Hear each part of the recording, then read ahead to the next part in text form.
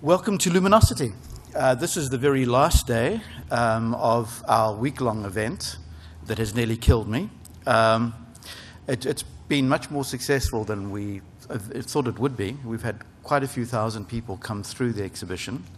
And I encourage all of you after tonight's talk to wander around up here, but also to wander around downstairs, particularly to the very end of this building, which is very, very beautiful indeed.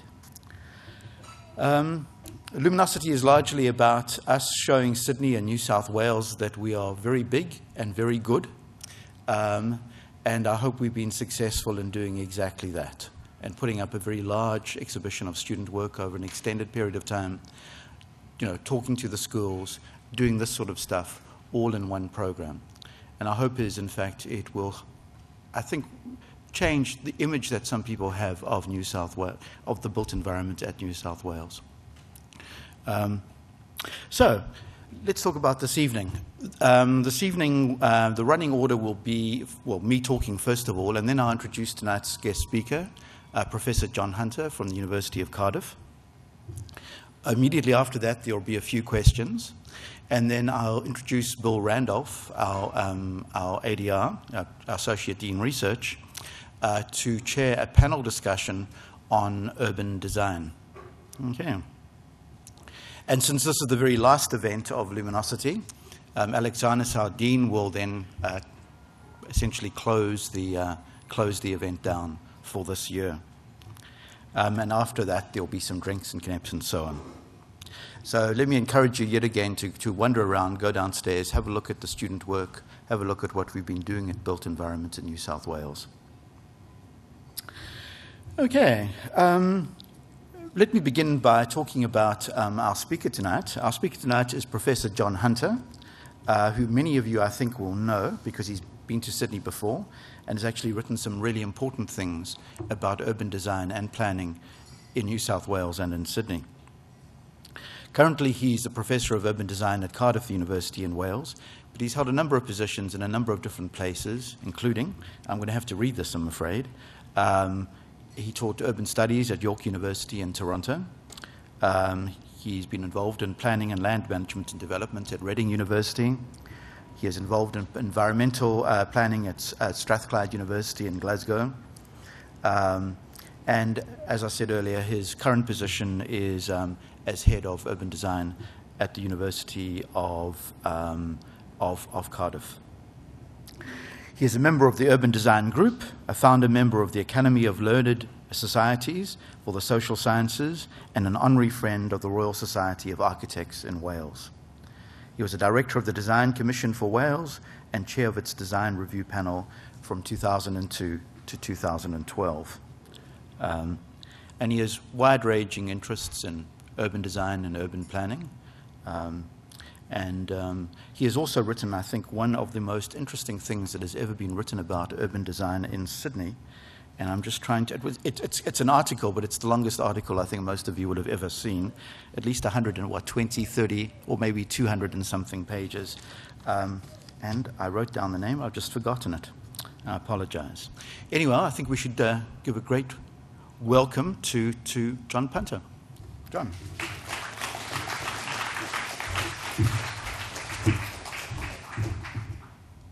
Thank you very much, Alan. It's a great pleasure to be in Sydney.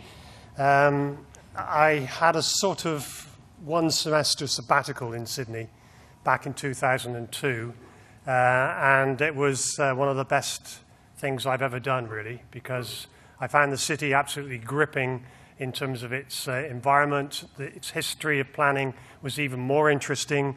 I read some great stuff. I had wonderful colleagues who used to knock on my door. James Werrick, who can't be here tonight, John Lang, Sandy Cuthbert. There's two giants of urban design whose books line our shelves and we give to our students to read. So the whole MUD program was a revelation to me. And Rob Freestone gave me the kind of the lowdown on much of the planning.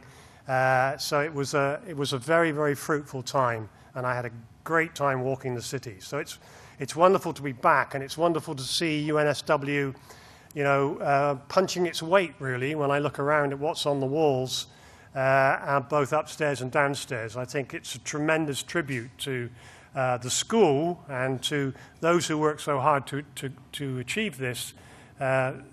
This whole exhibition is a great end-of-year event, and I hope it will continue into the future. But I'm here tonight to talk to you about the English urban renaissance between 1999 to 2012, and I've subtitled it "The Rise and Demise of Urban Design Quality," because I think it's pretty much what happened. And it's not just because the Conservatives have come in 2010 and wiped out so much of the policies and things that the new Labour government had produced, but it's because of the failures within the Renaissance itself. So I want to reflect on those. I think they have great importance, not just to the UK or to England, but to the problem of planning and urban design generally. So that's what I'll talk about. It was agreed that I'd talk for an hour, so I will try to be as quick and as speedy as I can to do that. So otherwise it's a bit death by PowerPoint, I think. So I'm just warning you in advance. You can leave now, silently walk away if you wish.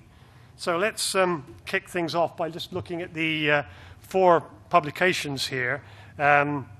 This one is the original task force report, Richard Rogers' task force, with many distinguished academics, but particularly professionals on it. And they produced a great tome, which has done the circuit, really, of the world, I would say.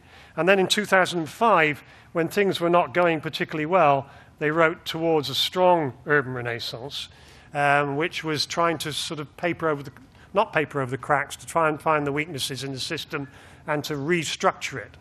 So in 2009, on the eve of the death of New Labour, really, we wrote our urban design in the British urban renaissance, which was a very interesting structure because we asked an academic to write a paper and present a paper. We then asked a professional to criticize it. We then asked someone from the local government administration to offer their comments. And finally, we had in the audience a very good bunch of activists. And we did this for the 16 cities in the UK. I'm only going to talk about England tonight, but they gave us so much material, really enough to last a lifetime. So it was a very enjoyable project to undertake. I'm going to try to focus on just 4 elements, really. The National Urban Design Policy Framework, which I think is very relevant to Australia, for reasons I'll explain in a moment. The second point, the housing location, quantity, quality, sustainability, because that was the undoing, really, of the Renaissance. Somehow along the line, we didn't pay enough attention to the quantity particularly. And then thirdly, the public realm and urban environmental improvement, which of course is probably the focus of much urban design thinking and is particularly important to us.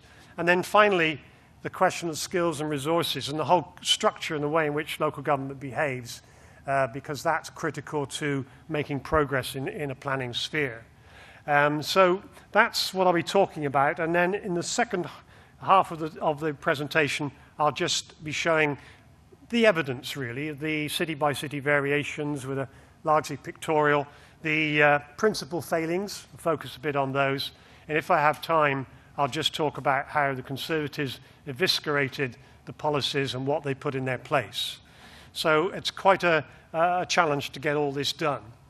And I begin with an interesting observation, really, on the criticisms of the urban renaissance, which came right in at the beginning. People like Patsy Healy said it was a sort of architectural preoccupation, architectural determinism. Peter Hall said it was European urban romanticism, a la Barcelona, and there was a lot of Barcelona in the original report. Even Ivan Turek at Glasgow said that the consumption-led revival that would predicated, if really, the task force on would not work. David Locke said, you know, where are the suburbs? Why aren't you talking about the suburbs? It's where all the families live. Loretta Lees said it will be a gentrifier's charter, how right she was. The question of social justice versus competitive individualism, Ash Amin mentioned as a major question really for the Renaissance. And finally, Alison Revetz put her 2 pennies worth in, saying, I thought environmental quality was a result, not a determinant of urban success. So all of those, I think, were really, really important criticisms that were not, understandably, were not heeded. Because what happened was that the professionals, planning, architecture, urban design, local government, environmentalists, were just so pleased to have the new Labour government saying, look, this is a job for local authorities and they've got to succeed, they've got to deliver. So that sort of sets the background for a discussion of what the urban renaissance was all about. I think its first and most important, and probably its major achievement, was that it provided a comprehensive national urban design framework for the first time, built within the planning system, and a new plan-led system with very clear, relatively clear prescriptions for what the strategy should say. It should be a very strategic document, a very visionary document. It shouldn't get bogged down too much in detail. But to supplement it, there should be a great deal of supplementary planning guidance, which would be produced particularly by CABE. And CABE really is at the heart of this story, because CABE replaced the very autocratic Royal Fine Art Commission, the very aristocratic Royal Fine Art Commission. And CABE built itself an empire very, very quickly, from 20 staff to 120 in a matter of about 10 years, I would say. So that by 2009, it was really, really strong. And one of the most interesting things about it was making urban design academics completely irrelevant, because the CABE could produce something in 2 or 3 months that was very substantive, very expert, right on the button, and we just couldn't compete with that. So it was a tremendous shot in the arm, really, to the whole growth of urban design thinking. We also had in the urban design framework a very strong low-carbon green infrastructure agenda. The Code for Sustainable Homes was introduced as a kind of building regulation refinement, updating, and that certainly progressed very quickly. And the placemaking agenda, the idea of corporate local government placemaking was very strongly enshrined with a strong public participation element. So all of these things, I think, were important. And then the more conventional things, like the let's improve the efficiency of development control. You know, you hear that everywhere. It's always a key issue. So that was inevitable. And one of the problems right from the outset was that the new development plans were not really understood by local government. And that meant that the delivery of plans was very slow. With a plan-led system, if you don't have a plan, then you can't implement any other kinds of strategies, etc. So I think that was a critical problem from the outset. CABE produced a great deal of work. This is just a sample of the new documents which now grace everybody's shelf. The by design was written essentially by the Conservatives. It took 4 years for them to produce it, and by the time they came to publish it, CABE had to edit it. So it's CABE edited, but not CABE written. But this is a testament that the Conservatives were thinking about quality, at least, and urban design was becoming a buzzword for them. We had work on intensification of suburbia. We had a great deal of work on the manual for streets, getting the highway engineers to talk to each other and to talk particularly to planners and urban designers. We had work on the councillors and how to get design quality into development control. We had building for life criteria, which were part of what are the criteria by which we'll judge housing quality. That was very successful. And those sort of CABE-fostered and government-fostered publications were paralleled by the profession, looking at design policy, the Urban Design Group looking at design guidance, and English Partnerships and the Housing Corporation coming together, social housing and development facilitation, to do their compendium of urban design. So, you know, these are the books that students now read, and textbooks are in some senses out of the window, and quite rightly so, because the quality and the speed at which these were produced was really remarkable. So we didn't get many plans. The plans we got sort of showed us that there were new things happening. This is the Plymouth plan, which is a sort of citywide, good analysis of context, very, very simple policies, but looking across the whole city. Ashford is one of the rare examples where you can find a new development plan which is very positive about growth. What you can see here are 6 or 7 major new extensions to the town centre, and that could be very effective. In Bristol, where the boundaries of the city are largely controlled by surrounding authorities, what we see is a neighbourhood intensification, neighbourhood centres programme, new transit lines, trying to connect those with the city centre.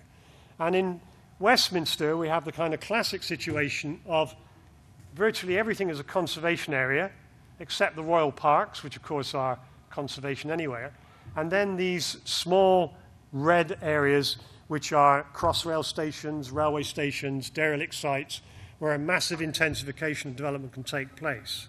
But these were 4 of the kind of new generation of plans which promised to be very effective, but really didn't deliver in that way at all. What there was also happening at the same time was that cities were beginning to think about much more detailed design strategies and things to underpin the development framework. So these are 2 good examples, Nottingham in particular, with what they misleadingly call a city centre master plan, but a kind of clear idea of where major development was going to go in individual locations, which is very rare in a British discretionary system. And then somewhere like Bristol, which was picking up on the public realm and talking about the way in which they could pedestrianise large chunks of the city, get much more priority to public transport, and confine the cars to the outer edge of the city centre where there would be appropriate parking. So these were the sort of some of the new ideas that were being put forward. Now the problem was, as I say, the local development frameworks, only 12% had developed strategies by 5 years later. 63% today have got frameworks, but they're not all approved. So the slow plan-making process was very difficult, and it was part of the reflection that local authority leadership was very reluctant to prioritise planning and design. They were very stuck in their existing patterns of behaviour. There was very little front-loading of consultation on the development frameworks, and the opposition which these generated within the wider community was very significant. And it wasn't until 2008 that the new Labour government said we need to do something about public participation and to front load it very clearly. So that was a problem that was dealt with, but too late really for the system to really work. The number of proactive plan-led policy-backed design regimes, plan-led policy-backed design sensitive, was comparatively rare. I've shown you 4 previous examples. Otherwise, it tended to be those cities which had already established a reputation for urban design. So they were well equipped technically to do that. But otherwise, what we found was quite a skills deficit in control, policy and enhancement that didn't allow the kind of corporate working which the task force had hoped. So, and the local planning authority planners often complained that there were too many CABE publications being produced. They couldn't keep up with them. They they couldn't digest them and decide how to implement them, and there was anyway at the same time a hemorrhage of talent to the private sector, as there always is in a development boom. So with cities and districts were losing some of their most skilled people. So it was a very steep learning curve, really, towards higher densities, intensification, improvement of the public realm. These are all, in a sense, new things that the local authorities were all now having to deal with. So the impact of CABE locally was, I think, questionable, but because it didn't direct itself primarily towards the local authorities and the planning regime. But from most other points of view, the work of CABE was fantastic. Now, the second kind of key issue I need to address is housing supply, affordability, quality, and sustainability, because this was really where the urban renaissance shot itself in the foot. It began with a very good relationship between the formation of the Homes and Communities Agency, which put together the English partnerships, development facilitators, with the social housing providers. So there was a positive instrument for social inclusion and also for improved supply of housing.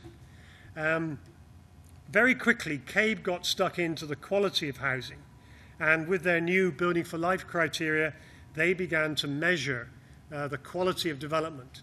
And they came to conclusions by midterm 2005-06 that most development was very mediocre, very little was very good, and 29% was certainly poor.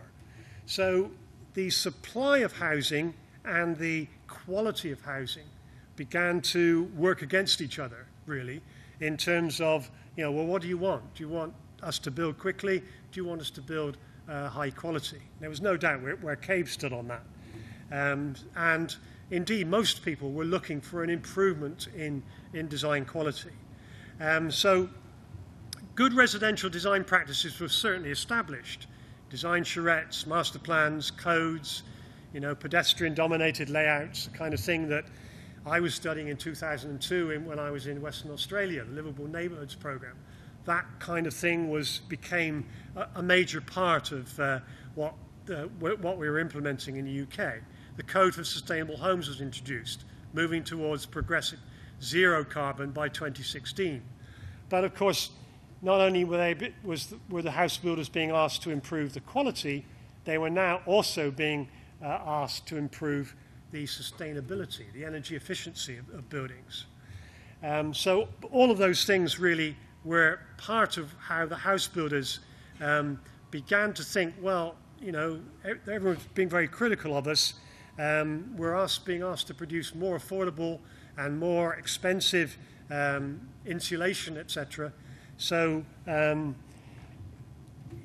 weren't really playing ball in the way in which had been anticipated. So there was a very slow increase in supply, and it wasn't until 2008 that Gordon Brown woke up to that problem following the Barker report and said, look, we have to boost, we won't get re-elected unless we boost private supply and the supply of affordable housing.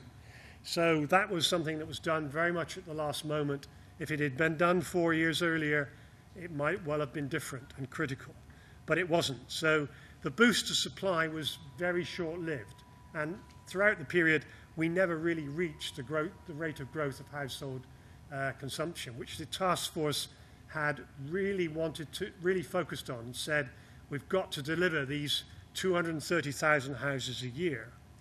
So we did see some success with the level of affordable housing, which was delivered as part of Planning Gain. But it was quite clear that 33% that was being delivered was also tending to drive density up and design quality down.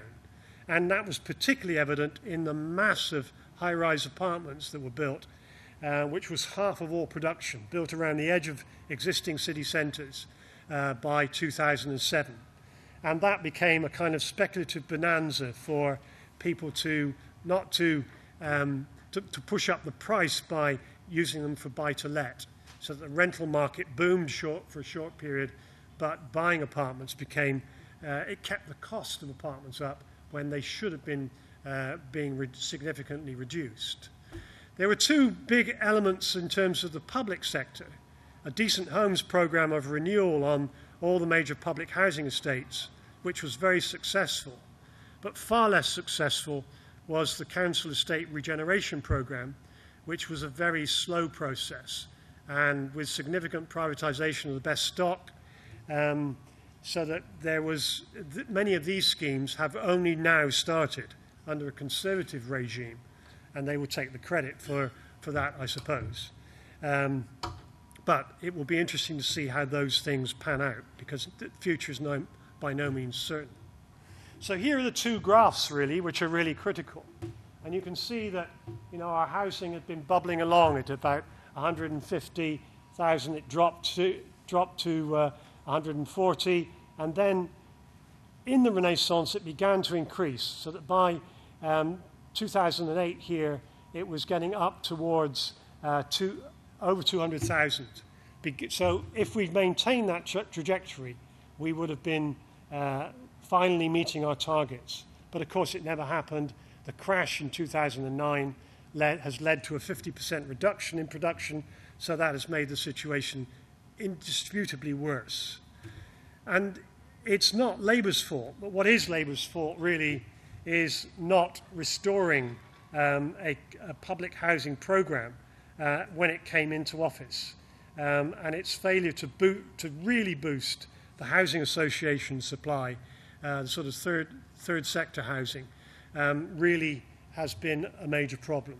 So that all the things that might have countered the inevitable gentrification of shortage of supply were never really implemented. And that's become a basic problem for in the contemporary era. So just looking at a couple of examples, Manchester, we've got good and bad really in terms of lots of city centre housing adjacent to hotels, but it very quickly became, instead of the kind of the mixed-use public space, new lively city centre, we get into very overdeveloped projects where the communal space has disappeared, where there's very little space between the rows of buildings. And then in the private sector, in the suburban sector, we have a situation where we get more of the same, but the quality of much of this housing leaves a lot to be desired. The park hasn't been developed by the local authority. It looks like there's a missing community element here. Parking, the reduced parking standards, which have been part of compact development, and the inevitable neo-vernacular housing design meant that many of these sorts of schemes were failing completely on the CABE scale. So house builders were being asked to do something completely different. And they stuck really to this kind of formula because this was where the incredible money, the very significant amounts of money were. So it was a very distinctive period really in terms of the pattern of development. There were three other programs that were significant or should have been significant. As part of the attempt to drive increased supply, we had a sustainable communities plan here, but as it turned out was largely peripheral development on the edge of existing cities. And very quickly critics were saying this isn't sustainable, this is not linked into the city centres, not part of the, hasn't got low energy, it has not got a high quantity of affordable. So this was a programme that was very strong failure. And then as part of balancing the books, the north of England had to have its housing market renewal areas in 2003. And these were similarly unsuccessful because the idea of renewing housing markets in areas of relatively declining population weren't going to work. Far more important and potentially useful was the Eco-Towns proposal. But when this programme was announced, these sites had not been through the local planning process. So they were sort of, the local community said, well, we're working on our local development framework. We haven't and within it is not a new eco-town. So there was furious opposition to the eco-town proposals, and they died a death. And they're only gradually being resurrected under different titles and different programs. Now, there were great successes. New Hall in Harlow, which was one of those within the Sustainable Communities Programme. We have some very remarkable housing, largely because we have a very well-intentioned landowner who wanted quality, who recognized that the quality of the first piece of development would upgrade the returns on the second and third and fourth projects. It would set the standard, and so it proved. So we have an enlightened landowner, architectural competitions, master plan project, the master planner retained to vet the competition, etc., and very diverse products as a result of that. But this is very much the exception rather than the rule. In housing market renewal, we have the occasional urban splash project. This is Chimney Pot Place in Salford, where you have the kind of Coronation Street facade, but not chimneys. You have the skylights to take light into the center of the building. You have parking underneath at the back, and then you have the first floor of small gardens and the potential for quite a lot of social interaction. So there were good projects under housing market renewal, but there was also a lot of very unnecessary demolition, and the quality of new build was really, really lacking. So that was part of the problem, really, that we had to encounter. And then in estate regeneration, there were very much hallmark projects. But again, the problem here was that the regeneration contained a mix of retained properties, new private and social housing, better school, and extensive greening, as you can see. But the amount of affordable housing inevitably reduced, so that you would still get a significant component. But of course, what was 100% council housing maybe now is down to 35, 40%. So that was regarded as a gentrification program, even though the new estates in some instances were quite successful. So the critical weakness of the second element, housing supply, was that there was inadequate supply, rapid price inflation, massive buy-to-let scandals, really, and the result was a strong critique of all the apartment developments on design grounds, and a strong social critique in terms of increasing gentrification, etc. So there were very few low-carbon projects, and what essentially happened was that as new supply decreased, the housing benefits bill increased, so that the money that we would have put into building social housing has been reclaimed more and more by housing benefits bills. So this really difficult equity question now confronts us. And I think it was one of the great tragedies, really, of the Renaissance movement.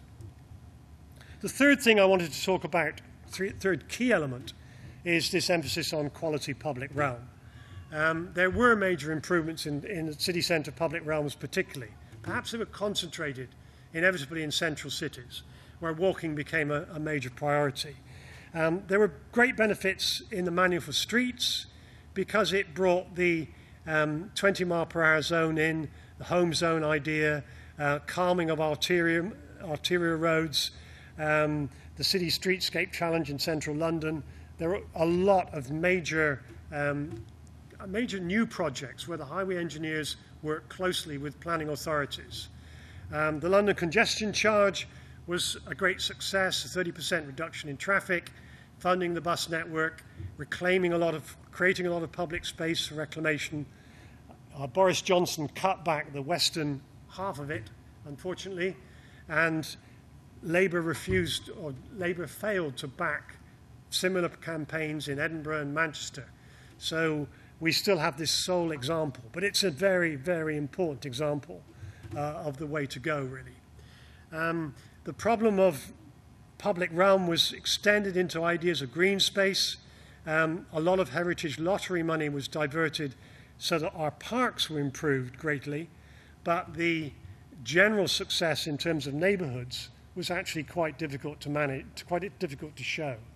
And when I found this statistic that poor, unsatisfactory neighborhoods reduced from 68 to 53% over the first half of the Renaissance, it seemed to me that that was a kind of a Pyrrhic victory, if you like. But I guess actually a 15% change in those 7 years could be regarded as very significant. So those were the aims, if you like, of the public realm, and there were huge improvements, of which things like Trafalgar Square was a kind of high-class example, the finishing of the Birmingham spaces and the pedestrianisation of central Birmingham, the pedestrianisation of much of central Newcastle, the restoration of the Peace Gardens and the Winter Gardens here in Sheffield, a very important development, giving civility to what would otherwise be quite cold spaces for much of the year. So they were all very positive elements. But the ideas of the task force that you would have a network of public spaces connecting out into the periphery and into the greenbelt, areas of sort of green wedges that would run along watercourses, that would have cycleways and pedestrian routes, running tracks, suburban public spaces, all of those sorts of things. There was no statutory duty for green space programs, so none of those were realised.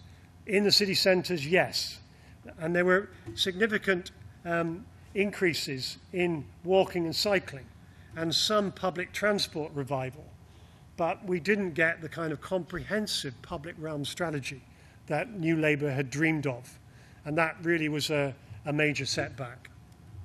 Labour also led to produce this extraordinary statistic that closed-circuit television became the way in which we controlled crime budgets. It was that policing was a secondary function. Much of the crime budget went on this kind of activity, and the ASBOs, the antisocial behaviour orders for policing, didn't produce any kind of significant, really significant improvement on more run-down estates. So there was low improvement in the areas which needed it most, but significant improvement elsewhere. But not always significant improvement. These are two rather graphic examples. This is Bristol, where the Legible City initiative had, of course, a long way to go in terms of clearing up the clutter that bedevils much urban design. And this was Banks's response to the one nation politics of New Labour in terms of CCTV was the way in which extraordinary growth in CCTV was now a major phenomenon. And then finally, another critical aspect linking planning to urban design is the question of resources and skills for local government and regeneration. There was some improved. Whoops, go back. There was some improved funding. Let's go back. Oops, backwards. Yes. There was some improved funding, but not enough really to significantly increase the quality of development. And the new ideas we had about development taxation took a very long time to resolve. Now we have a situation where planning gain only asks for affordable housing, the community infrastructure levy asks for infrastructure, and the possibility of tax increment financing allows you to get some money up front. But those things have only recently been sorted, so they were never part of the key agenda to give local authorities more money to advance their cause. VAT wasn't reformed, the value-added tax, which would have helped rehabilitation and conservation. A lot of unnecessary demolition for that reason. And a lot of commitment to better leadership and design, in design, so that the chief planner's status was supposed to have been restored and increased, that city mayors might take that on. But in fact, the opposition from within local authorities put paid to those reforms, and a positive use of land disposal powers didn't increase because compulsory purchase orders were always very cumbersome and difficult. So these resources and skills for local government became, again, one of the kind of millstones for the local authority and for the Renaissance as a whole. So no financial improvements. Local authorities found themselves in a position of ratcheting up land values by giving more generous planning permissions, setting undesirable development precedents. There was a hemorrhage of talent to the private sector I've mentioned before. The wider skills challenge of upgrading planners was not really met. There was a lot of retrenchment to statutory functions after 2010, and positive environmental enhancement never had statutory funding. And so the house builders in this sort of position where they were being continually attacked for the failure of their quality of development. They were also trying to resist social rent, low carbon and community provisions as unaffordable. And they have been concentrating since the demise of New Labour on restoring their balance sheets because given their land holdings and the problems of reductions in value. So really there has not been an equivalent kind of resourcing to drive an urban renaissance forward. And that has been a big problem. There is, everywhere you go in Britain, examples of an urban renaissance. They're not hard to find. This is kind of North London social housing, 40% affordable, communal children's play areas in the centre, underground car parking, incredibly rare in Britain. Sheffield Peace Gardens, a new civic venture to restore, knocking down the old planning department and creating a major public space. The Millennium Bridge connecting the Tate Gallery to St Paul's Cathedral, leading to tremendous regeneration on the South Bank and new office areas on the South Bank. And then lowly Barking in the middle of London's poorer eastern suburbs with a complete transformation of its city centre with new public spaces, new affordable and private housing, a great mix. So there are plenty of examples, but they're very much one-offs really in the scheme of things. So we see a very differential urban renaissance with varied spatial impacts within the cities. The city centres, a tremendous improvement. Consumerist emphasis, yes, lots of new retail, but dramatic improvements in the public realm and dramatic repopulation to drive new businesses. A new dense apartment complexes which help the population increase but don't produce decent neighbourhoods, really. They're very much isolated, and where they touch the ground is deeply problematic. Good progress on the decent homes, but not on estate regeneration, much slower. So we get extensive gentrification, extensive studentification, and the buy-to-let element produces an increase in private rental. So instead of an increase in the home ownership pattern. And all of that, I think, sounds a death knell, really.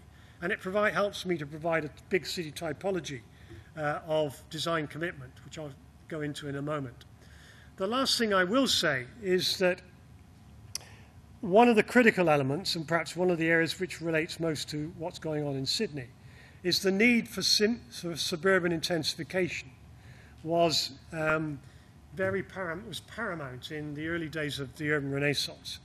And certainly it reduced the amount of edge city development.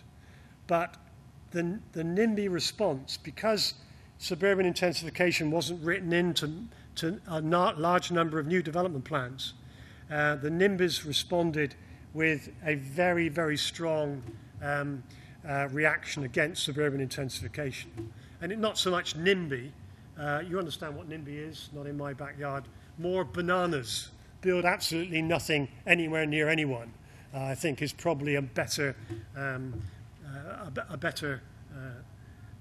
statement, really, of the nature of the beast. So a four-point typology, which won't come as any surprise to you, because in some senses it reflects historic patterns. But those that have managed to be strong, consistent design control, actively shaping development, then I think there are three I'm going to talk about very briefly.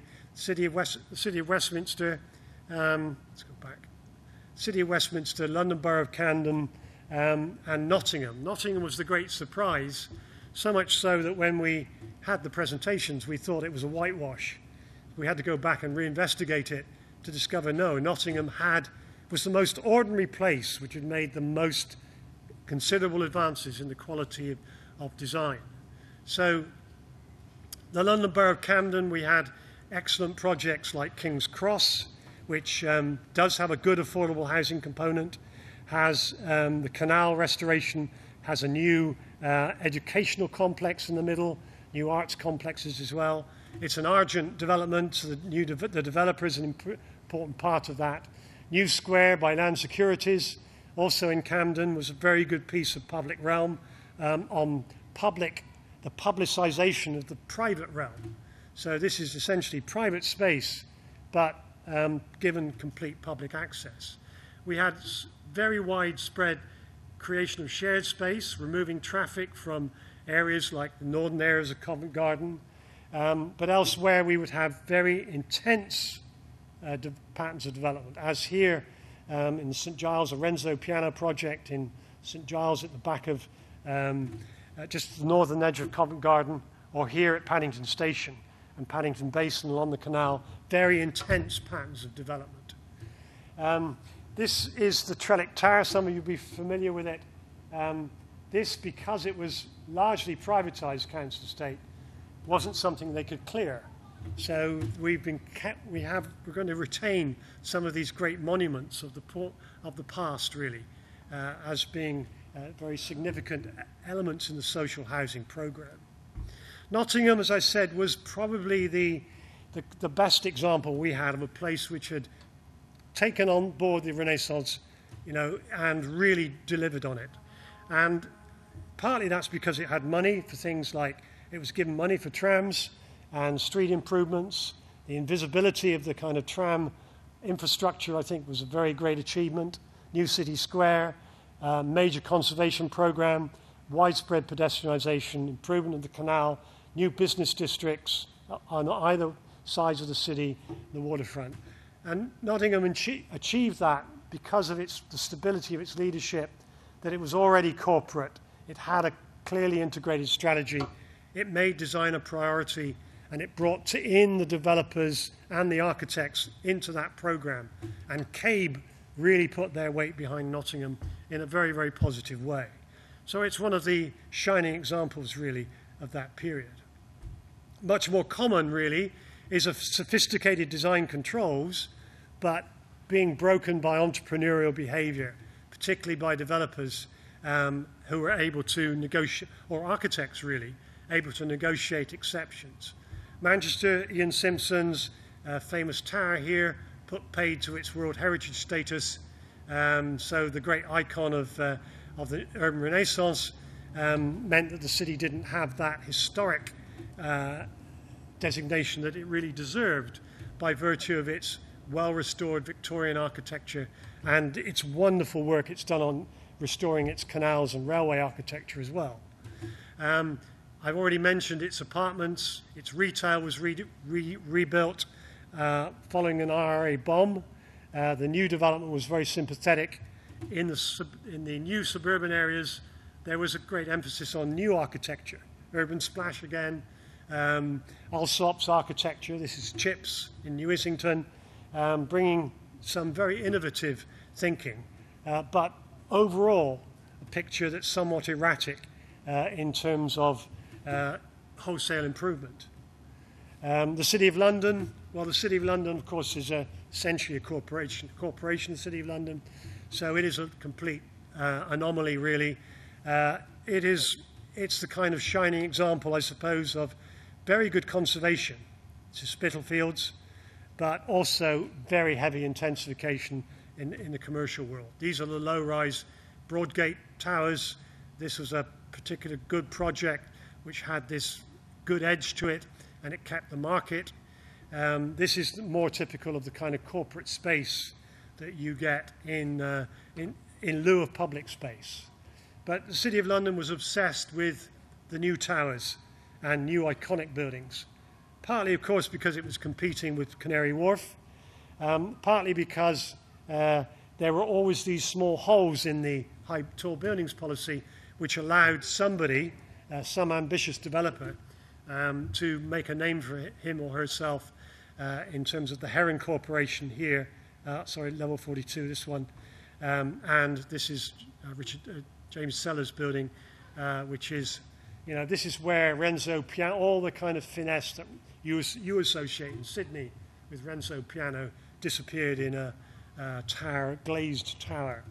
So some interesting, of course, this is Southwark. This is not part of the City of London, but the City of London, on the ground it's good. In the air, of course, it can well be something quite different. And of course, one has to remember that Canary Wharf was there as always as a competition. Canary Wharf is not part of the urban renaissance, but it is key because it introduced American master planning to England, and was a very positive addition in that sense. It also made legitimized design guidelines, proper design guidelines.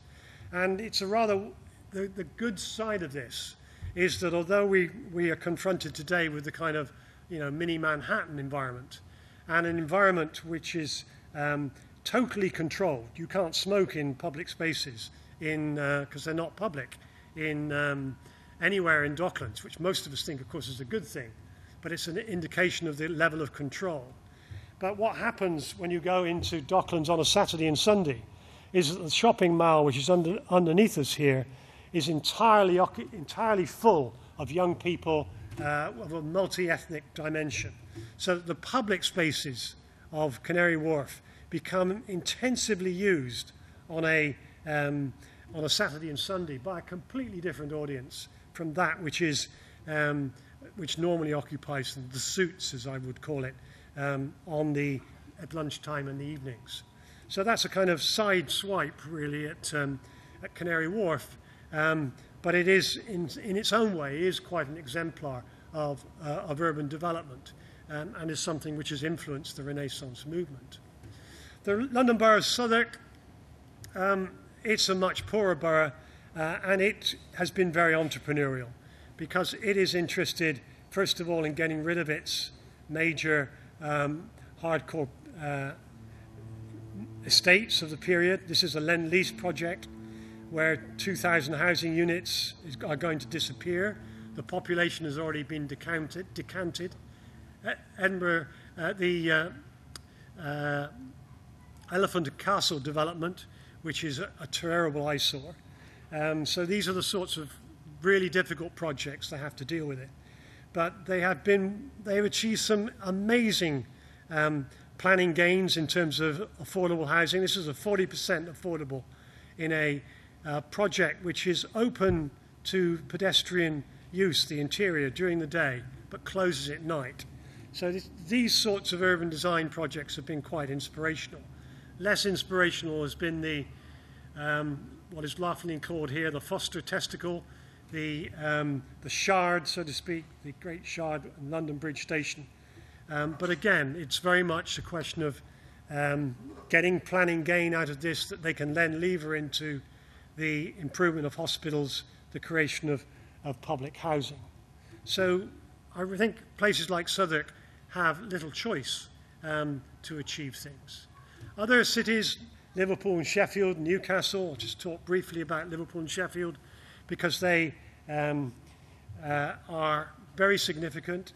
Liverpool is treading a tightrope, really, in terms of its potential loss of World Heritage status. After the Fourth Grace here, this is the attempt to match the Liver building and the Pierhead buildings, the three great buildings which are really the icons of Liverpool, with a fourth quality of public realm, a canal, a narrowboat canal cut through to link the system into the most prestigious parts of the city. A real mess, really. And then North Liverpool, which is Peel Holdings' project for massive growth that one would welcome in many cities, but in Liverpool is just the one city which has a very very low growth rate. So one wonders what will be achieved in a project like this, which is referred to as Shanghai on Sea by all critics. On the other hand, Liverpool has redeveloped its shopping centre in a really a first-class project. This is Grosvenor Estates, which, as many of you will know, is the Duke of Westminster, so it's sort of ducal money, but they put nearly £1 billion into the new shopping centre, and they have linked all the streets up into the pedestrian network. So it is now a fully permeable, no-mile project. And although you have shopping on 3 levels here, it's open to the elements. There's a new park over the multi-storey. It's essentially a private realm, but it is public to all intents and purposes. The only catch is that it's patrolled by what are called sheriffs to maintain that quality and that control. So, a real model project, 23 different building projects by 16 different architects. It's a really interesting exemplar, I think, of what could be done. And then Sheffield, the quotation that was used here was from Nicholas Pevsner, who described going to Sheffield in the 1950s and saying it was a miserable disappointment. But Sheffield is one of those places with the most to achieve, really, and it is concentrated on a very strong public realm strategy of 3 routes which cross the city and use those to build new spaces, new facilities, and to create both a green network and a pedestrian network that can link university to city centre. A very successful project. And it has its share of new architecture, and it has another great urban splash project, which is this one, which is the old Park Hill estate, which had been again emptied, but is this time to be restored as a mix of private and housing association projects. So a great example of a conservation project that has been adaptable and allowed the new and old to mix together, and one which is relatively balanced in terms of its personnel. More problematic, places like Birmingham, Leeds and Bristol, they had very good reputations for planning and urban design. They, I think, are suffering somewhat they suffered in the Renaissance era by failing to move on and to improve. Birmingham in particular lost its way. It had a wonderful urban design section and planning ethos in the early 1990s, but it lost it in terms of essentially overdevelopment around the canals, the whole rash of tall buildings which interrupted or what was already broken skyscape, and big buildings like this, which is this is Selfridges, which my students describe as a Poco Rabanne disco top, and I think it's quite expressive of that in many ways.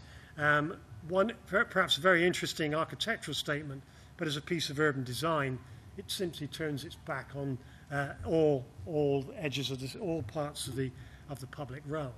So that was something of an own goal. Leeds did it with very poor control of its apartments. It had probably more apartments per capita than anywhere else, but it simply lost its ability to control the communal space and the relationship with the street. So, and also any kind of attempt to respect, if you like, the brick traditions of Leeds, which was very strong until the 1990s. Along the canals, you had a certain amount of more modest attempts, but elsewhere, and particularly in the university, some very problematic high-rise buildings. The high-rise buildings policy was an ex post facto thing, and it had no real rationale to it. And then the third example of Bristol. Bristol, too cautious really, perhaps too conservationist. Certainly a public opposition to virtually everything, and also no money because it was essentially a prosperous city. So when it got to the situation of finally saying we're going to have some new retail, and with the recession looming, they voted for this project, which is the worst kind of suburban multi-level shopping centre, plonked down in the on the eastern edge of the city centre, and it does not achieve what it should have achieved. So that was a very sad event, really, for a very progressive, what was trying to be a very progressive city. It does, however, have the first architect mayor who was elected last Friday.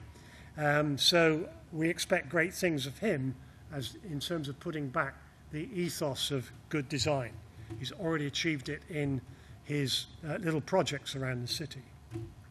How do we explain that variability? Well, I've given you some explanations for that, but I think the broader explanations are that, you know, city boundaries are not consistent. Some cities are very different socioeconomically. Manchester is just a very small strip, so it doesn't have to worry about social housing, for example. The spread of prosperity and disadvantage is very uneven. Also, inconsistent quality political leadership. It's absolutely critical to have that, to create stability. But many cities didn't have that. The planning committee versus officer relationship could be very difficult, and often was. The executive on the council often didn't pay much attention to the planning committee. They would simply approve things in-house, and then the committee would have to rubber stamp that decision. So these were big issues, and the issues of the estates and economic issues for the city against strong planning, you know, get more floor space, get more development, those were the overriding factors.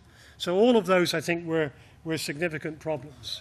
The local development industry in places like Liverpool and Manchester, they were superb. Small-scale projects, Urban Splash, Igloo, for example, was a very sustainable developer.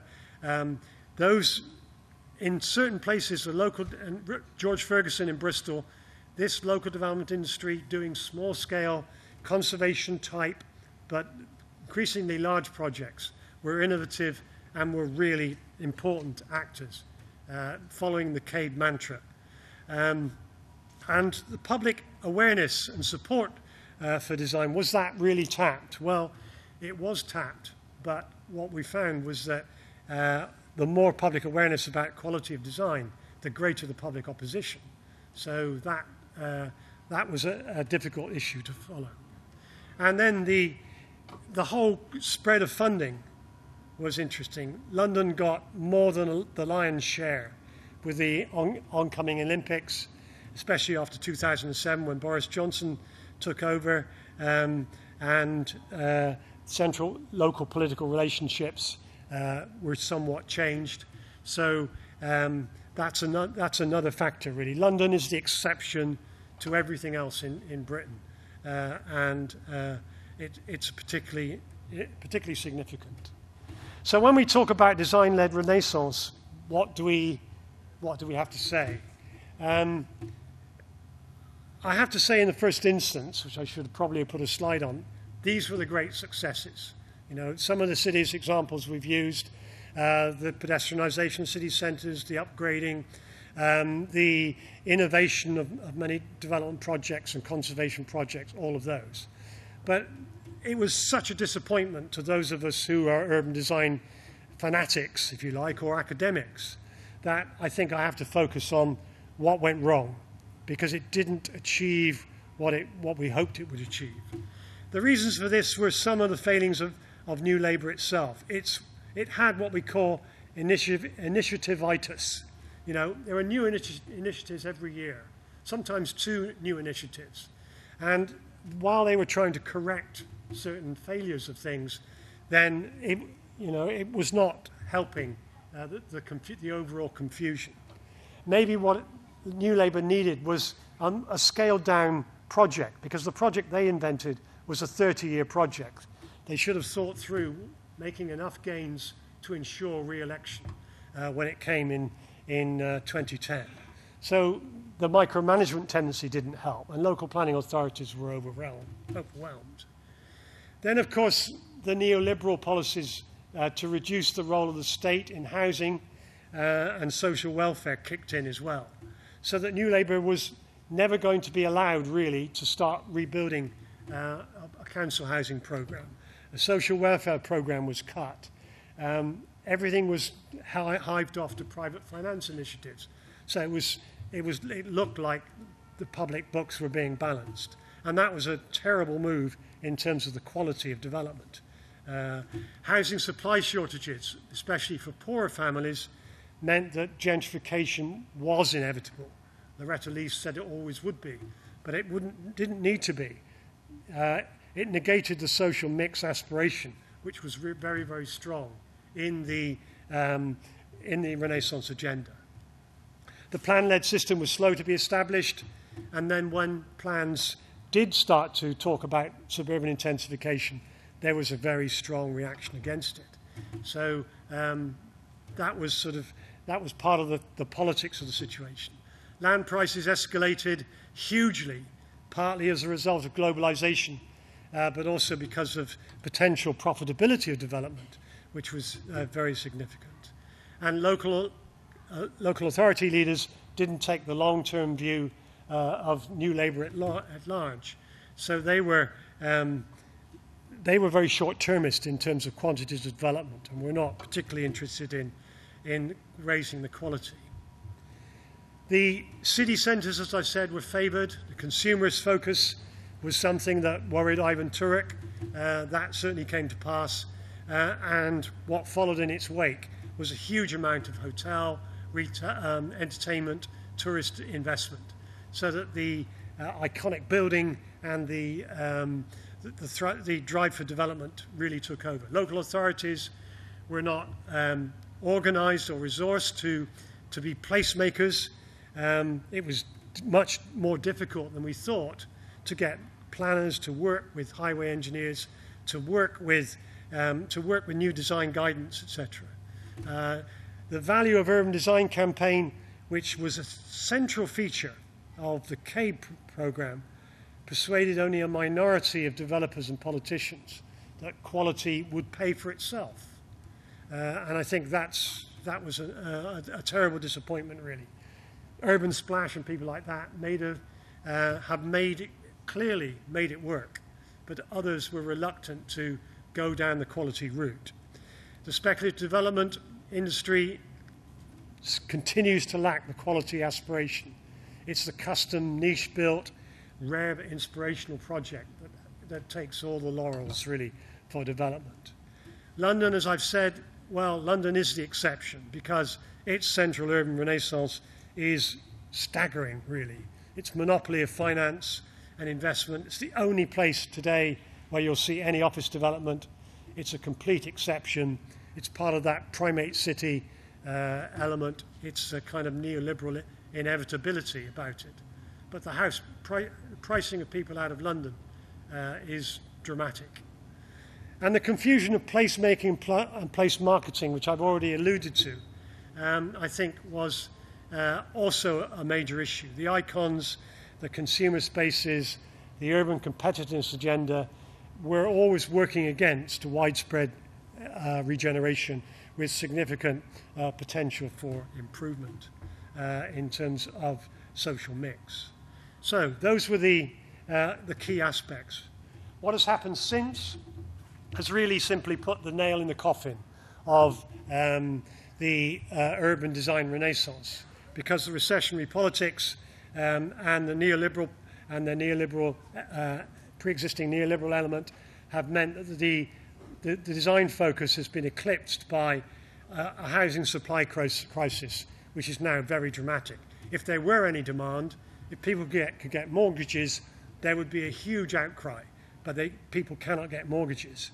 So the production of housing has dropped remarkably by 50% from a relatively, a level which was already well below the required replacement rate.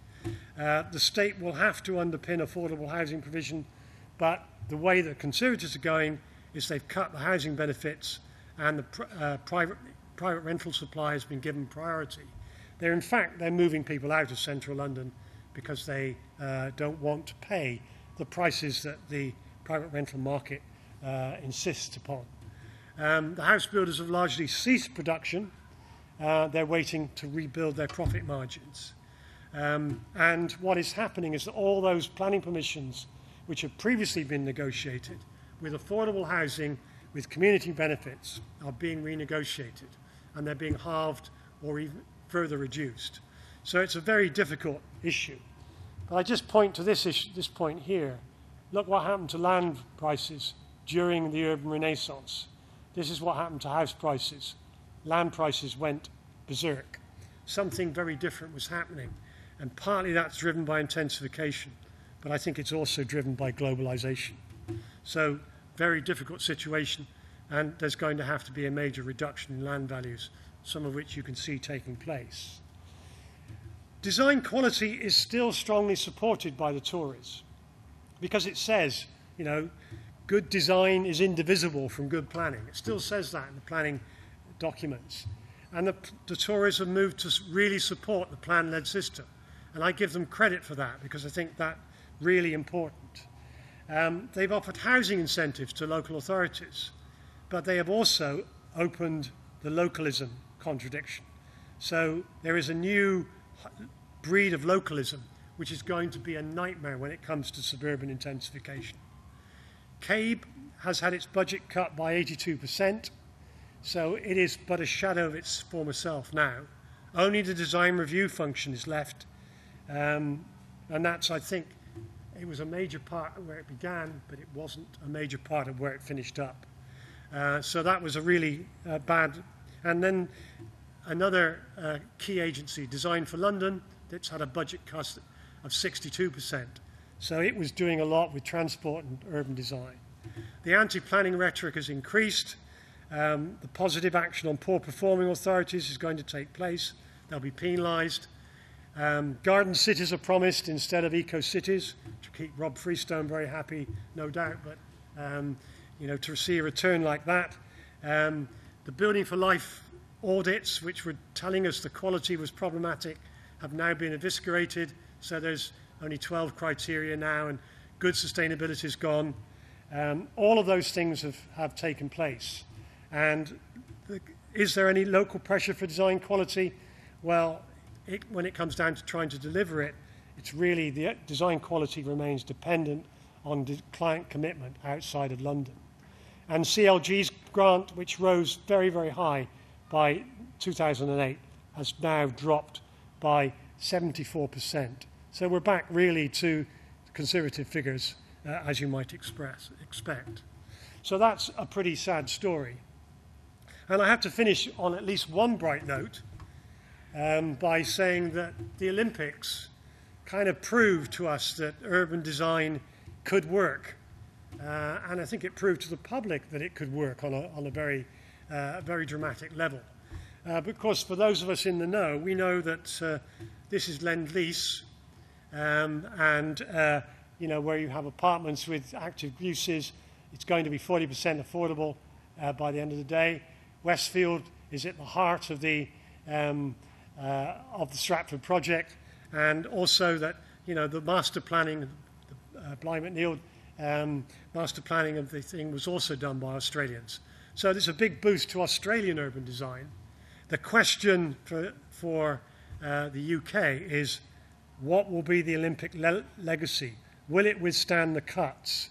Will this, what was promised to be something to drive the regeneration of East London, will that really take place? So that's an open question, really, against which we will draw verdicts on the English urban renaissance. Thank you very much for your patience.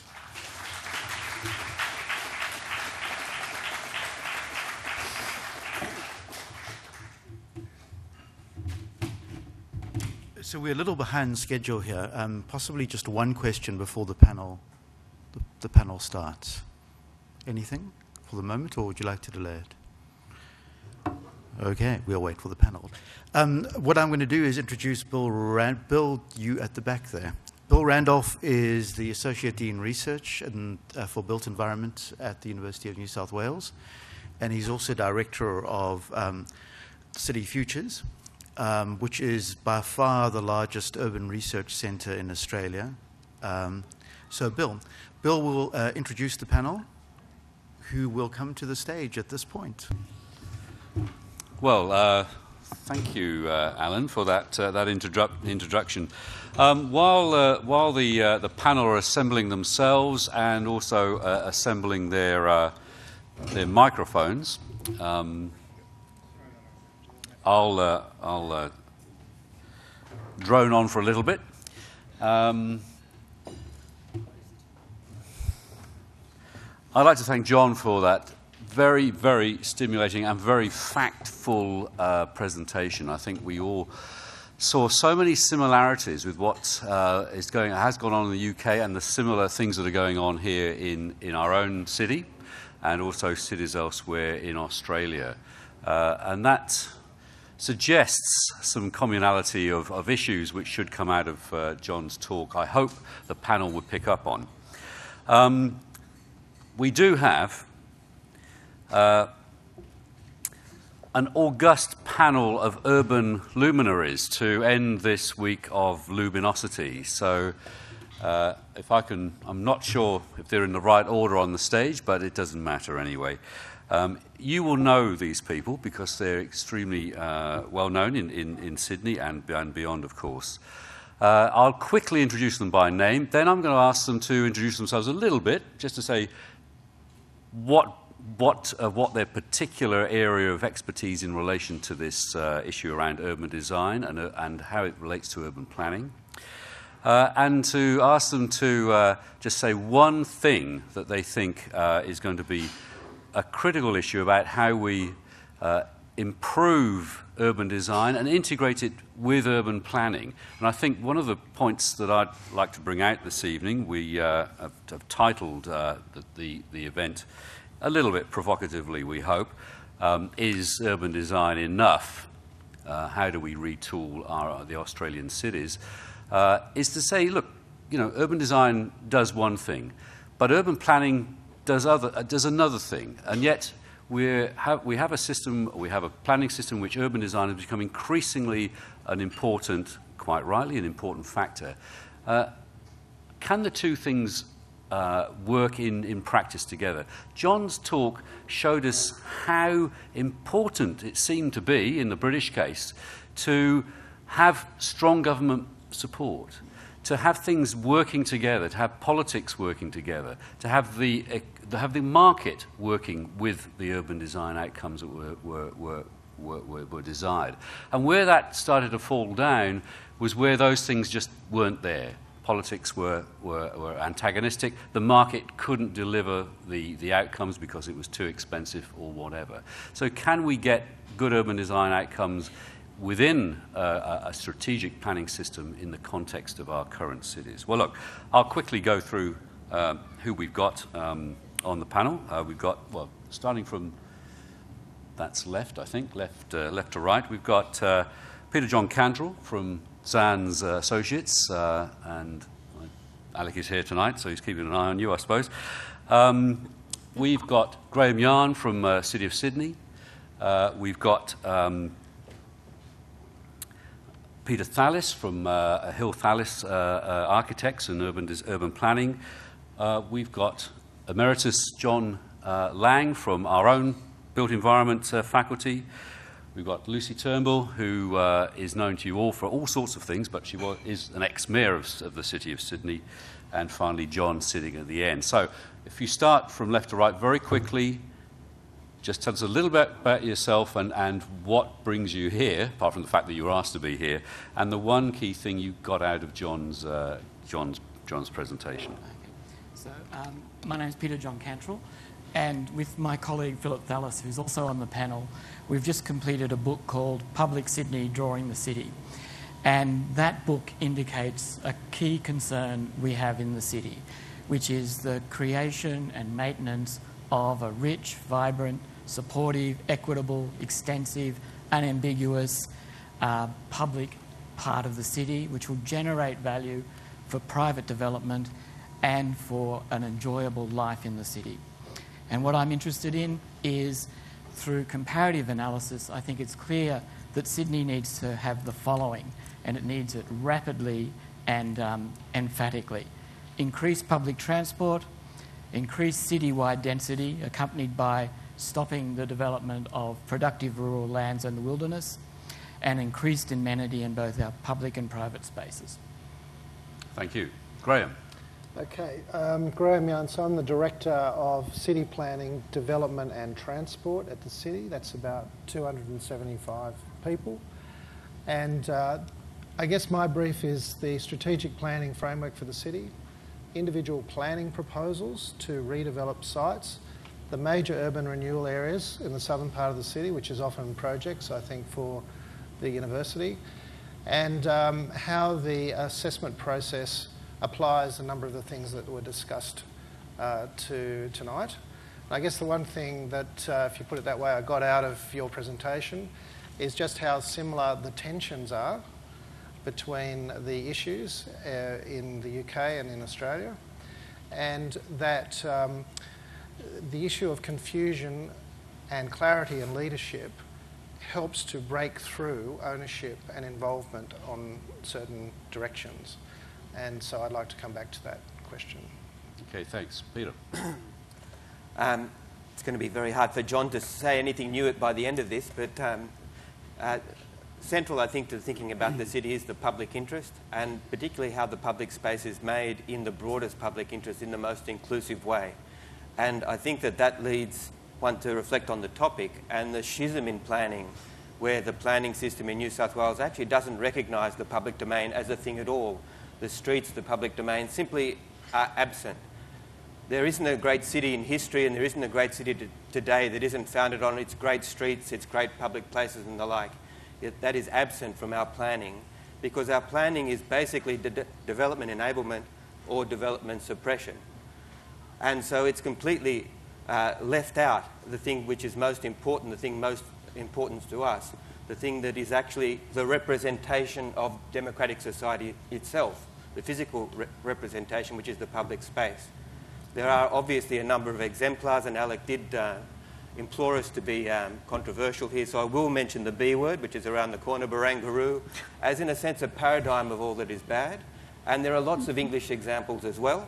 And there's actually a very good book on English contemporary planning called Ground Control by Anne Minton, which talks about this surreptitious privatisation of pseudo-public domains. And I think we're in the middle of that if you look at the old Carlton United Brewery site, and particularly Barangaroo, but in fact all up and down the harbour you see pernicious examples of these sorts of tendencies.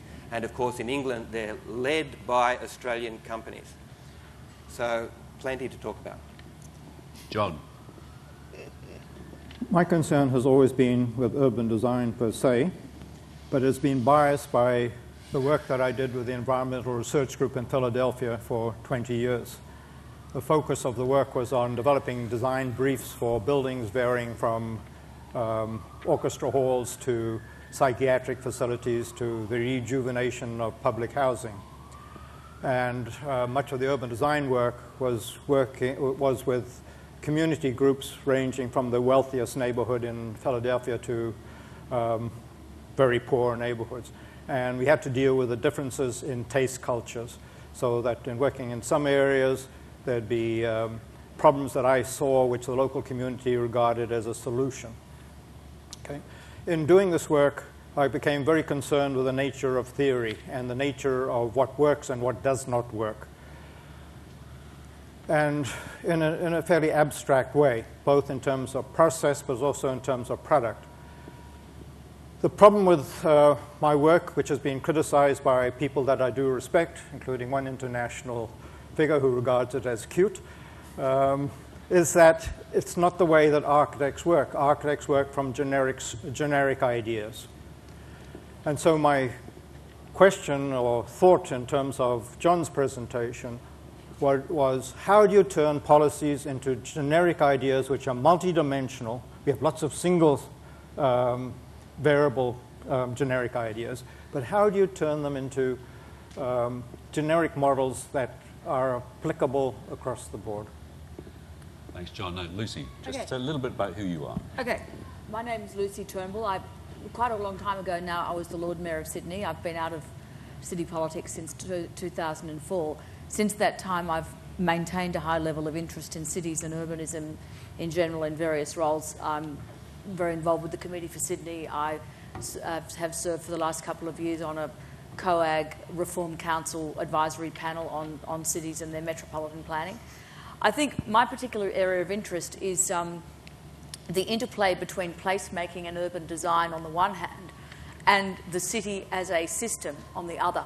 And I'm very concerned that placemaking and urbanism has a strong connectedness and interplay to support and manage a lot of changes that are going on in our society, like technological change, of course, and innovation, to promote innovation and to make our cities a crucible for innovation, but also, on the other hand, to manage great challenges like, which we have been managing, I would say, not terribly well over the last decade or so, population growth.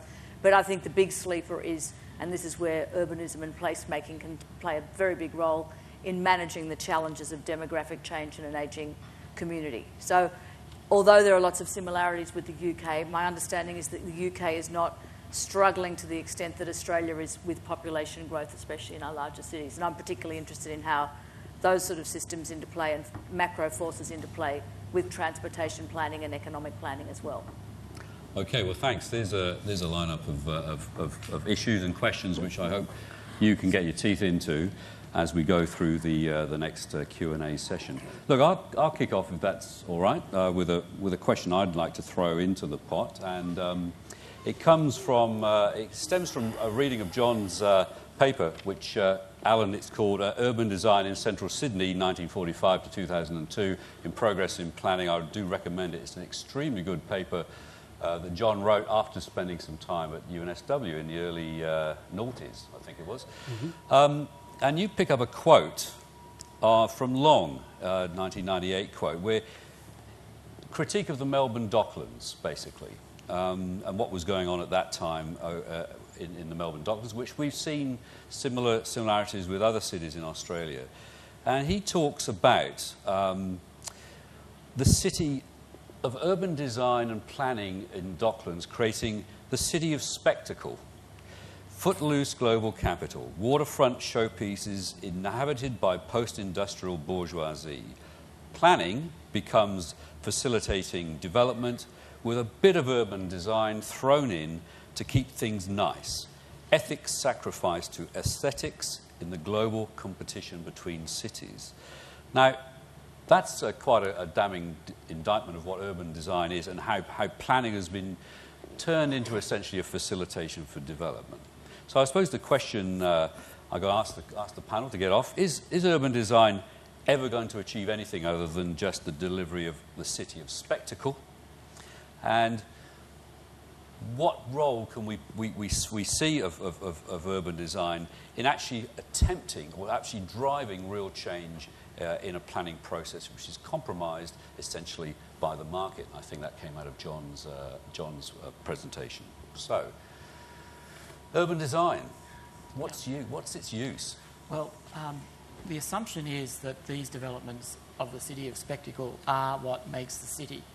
But in fact, when you look at the city as a whole, they occupy very little space. They accommodate very little numbers of people.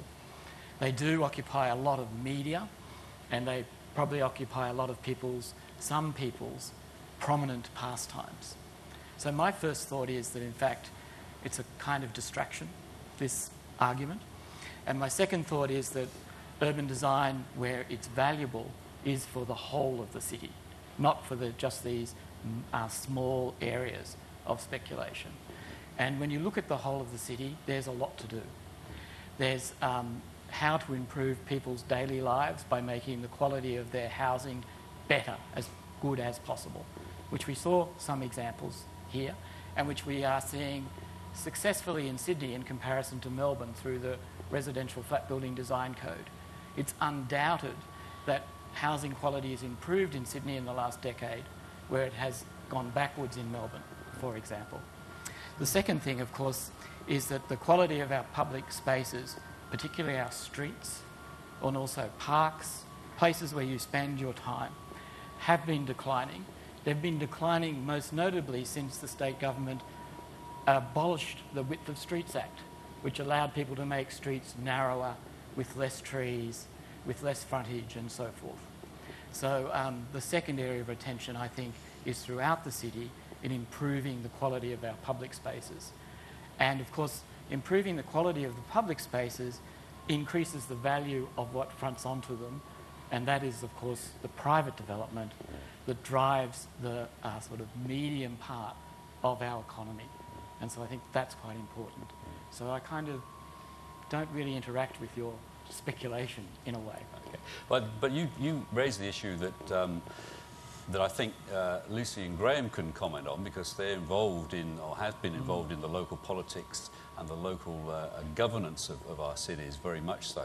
That how much of all this really stems from government action up front, public intervention in creating public spaces, in creating value, which then the market uses to drive the changes that we all are looking for. So, I guess at this point, I would try and make, I don't know if you can hear me, the distinction between, in a way, the product design question of urban design, the relationship between elements, and actually working out what the elements are. And the work that's been going on, I guess, over the last 4 or 5 years is trying to understand what is the economic underpinning of Sydney, for example, this city, over the next 20 to 50 years. We know it was wheat and it was sheep, and this building is a remnant of an economic underpinning which has now left this city, and in fact left it as a remnant that we can use for these talks. But that was a very powerful flow of finance and capital into the city and export.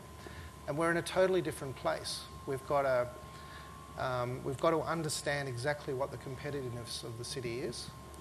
We have to have a common ownership and understanding broadly by the community in different levels about what that is, and then apply that vision to the way we need to arrange the development of the city to deliver our ability to continue to prosper in that way as a city. And part of that is understanding exactly how every element of the workforce, including those who are not able to work, fit into that model. And I guess that's where the public transport question comes in, because that's the future investment of that rapid public transport totally changes the affordable housing issue. If you can access vast tracts of land out from the city centre quickly. It's that 30 to 45-minute travel thing. At the moment, the inner city is very well serviced by bus and rail. So there's an intense demand to be in there. It's brought the prices up, particularly for a city, a capital city, where we've got, say, 350,000 workers in retail and in finance industry. We're very well paid. So they want to live within 30 minutes, whether it's east or inner west, and they will fight for that market and raise those prices. But there's vast radial tracks beyond that, if only they were accessible much more quickly. And this is where public transport is the gift that government can give to the success of the oils of the city to work. If you leave it to the market, then, you know, gentrification housing will always outprice the hospitality worker who has to fold sheets in a hotel at midnight and has to live an hour and a half out of the city because of the poor public transport. So, but can't those people live in the city as well? Or is that out of the their question? budget. It's out of their budget if they're buying, but if you go for rent control, which is the key worker housing initiatives that we're currently exploring, that does give them some prospects. But in the marketplace, it's a competition to be near the jobs that pay well. And that's why I say public transport is the answer to release far more affordable housing that we haven't tapped into. Well, we could have a whole evening on public transport. I'm sure we've all got our own stories. But Lucy, as a politician or an ex-politician, perhaps you still are, how do you deal with this issue of getting the community to buy in to the visions that we see for our city? Well, I think we drastically need to undertake an analysis and develop better models for community engagement, because there aren't enough people really engaged in the conversation about the future of our cities. just going back briefly to your comment about Docklands, I agree with you. It's not an unalloyed success, but I think to say that spectacle's always a bad thing is a little bit of a stretch too. I do, and our city has quite a bit of spectacle in it, natural and built spectacle, and I think that that's actually one of Sydney's great attributes. I mean, things like the Opera House, the Harbour Bridge, the Botanic Gardens. I can think of some fabulous office towers in the city, and that will be a personal value judgment. And just quickly taking a little bit of issue with what you said about Southwark. I think one of the most exciting things about Southwark is actually the Shard. That is a, very design-led, completely out of the box and completely off the scale of the horizon intervention into a part of inner but southern London, which is part of a massive, and I think very positive regeneration of that area, where they're actually keeping the good bits, really, like the Borough Market and all the good bits about Southwark, but they're loading into it some exciting dynamism of the future. And I think good placemaking and good city making is always about a strong balance between cherishing things that have value, like this pier, for example, to use a very good example, but also to take an imaginative and innovative steps to make our city better, not just to sit on our laurels and say change is bad. We've got to adopt change, adapt change, and bring people with us. But there are parts of Sydney where the NIMBY or even the banana factor is a dominant one. Yeah. People who simply see the sorts of visions that we as planners and urban designers would see as perfectly valid, perfectly achievable, and the bananas get up and say, not here, not here, not never. How do we bring those folks into this conversation? Because participation is a bit of a touchstone of planning orthodoxy these days, and yet we find ourselves increasingly sort of more and more difficult to achieve that. John, yeah, okay. Well, I think that one way of doing it is actually to, and I do this on an individual basis, but also in groups of people during that sort of COAG discussion process and lots of other things I do. I think you actually have to stress the intergenerational equity implications of doing nothing anywhere. And I think that's one way that you can actually reach through to the kind of like the natural reflex of people to want nothing to change in their area because they're very happy with things the way they are. If you put the question, well, do you ever want your children or your grandchildren to be able to afford to live anywhere near here, short of having, really, really, very, very, prosperous life? If they have normal lives, they will never be able to afford to live here. What do you think about that? And that's actually a way of putting the challenge back to them to come back with why no change is ever a good thing. Peter, John, you were going to comment. No, I think a big player in this is the media. And I think the media concentrates on conflict and doesn't deliver education. And I think that's a really large problem. And we, all of us, are also part of this problem in that we need to be more articulate and more communicative in explaining why and how the city changes, but also ensure that that change is a beneficial change, is not a change that is seen as being negative. So Lucy's point is a very good point to concentrate on what the future of your city will be for all of those who come after you, and that we need to concentrate on how we make that future an attractive, reliable future. The other problem we have is a lack of good governance. And so it's very difficult at the moment to actually portray a picture of the future which is credible, because in fact we've been disappointed through a lot of governance, and that any picture we portray of the future is actually not believed. People don't believe there'll be a north-west rail link because there hasn't been one several times over. Yeah. People don't believe that increased density can give you increased amenity in your housing and a more enjoyable life, because they've seen where, more often than not, increased density hasn't been accompanied by better amenity and hasn't been accompanied by things that are better in your daily life. Yeah. So I think those are the keys, are actually communicating, first of all, agreeing amongst ourselves and others what the future of the city should be like, and then secondly, conveying it with conviction and with truth, how it can come about. They're the critical things. And if you don't do that, everyone should be a NIMBY, because why would you want failure in your backyard? You wouldn't want that. What you want in your backyard is success. And that's what we have to aim at doing. Peter Thallis, you've been part of a conflict. Is it Philip? Philip, sorry. Yeah, Philip. sorry, I thought My I was going mistake, there. Philip. You've been part of the conflict over certain key developments in the city, and involved in the politics over that. What's your perspective? Well, look, we're all involved on in how politics. We're all here. You know, Well, we're all that's true. citizens, and we're all seeking this sort of engagement that Peter John's talking about. And I think we see a huge range of qualities of governance from City Council over a 20-year period, of fantastic leadership, and we have so much to thank the City Council for and its mayors, to state governments, which actually have been fabulous at various periods in our history. And it's easy to be completely negative about state governments, our state government, but you know, we are actually in one of the great urban projects ever realised in Australia, if not, you know, of a global scale, which is the reconstruction of the wharves by the Sydney Harbour Trust, a state government agency. The whole area resumed by the state government with the explicit aim of renewing the entire waterfront. And then the absence of the federal government. And this is a key failing, and a failing of both sides of Parliament, with a couple of minutes of sunshine in the last 30 years. So we had Building Better Cities for 7 minutes in 1991 or 2, when was it? And we were promised that again in 2007. It hasn't happened. You know, you have to go back to Durd in 1972 or something from your planning history. Where is the federal government in making cities, in investing in cities? Why can't we think about cities in a holistic way, rather than having silos of each of these separate elements and discontinuities, dramatic discontinuities between the 3 tiers of government? That's just a complete failure of government. It's a failure of what I'd call public imagination for what we could make the cities into.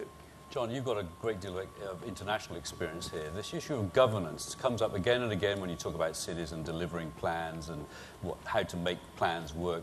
What's your experience of the governance issue in the international context that you've seen? Is it necessary? Is good governance absolutely critical? I mean, or can we get by without it? Because it's the sort of thing we may have to do here. Good governance isn't necessarily critical, but it's fundamentally important. I think the other issue is of stressing what we have achieved. And we tend to be negative, and this is picked up by the media, and everything is seen as going wrong. We need to stress what is going well, both within governance and also within the projects that have been produced. And there are many, many projects around the world which are highly successful in a multi-dimensional manner, and we can learn a lot from them. I do believe that we do have a strong educative role, and the ability to communicate what works and what does not work becomes very, very important. Okay. Well, we've all had a chat on the stage. I think it's time, we've got half an hour of the proceedings left. I think it's time for you guys to throw some questions to this panel, and perhaps get John to talk again as well. So, questions from the floor. I've got a microphone here. If somebody will come up and take it from me and give it to the people who are going to speak. Can we have a useful... Thank you, Andy. Good. It'll be turned on. So can we take some questions, please?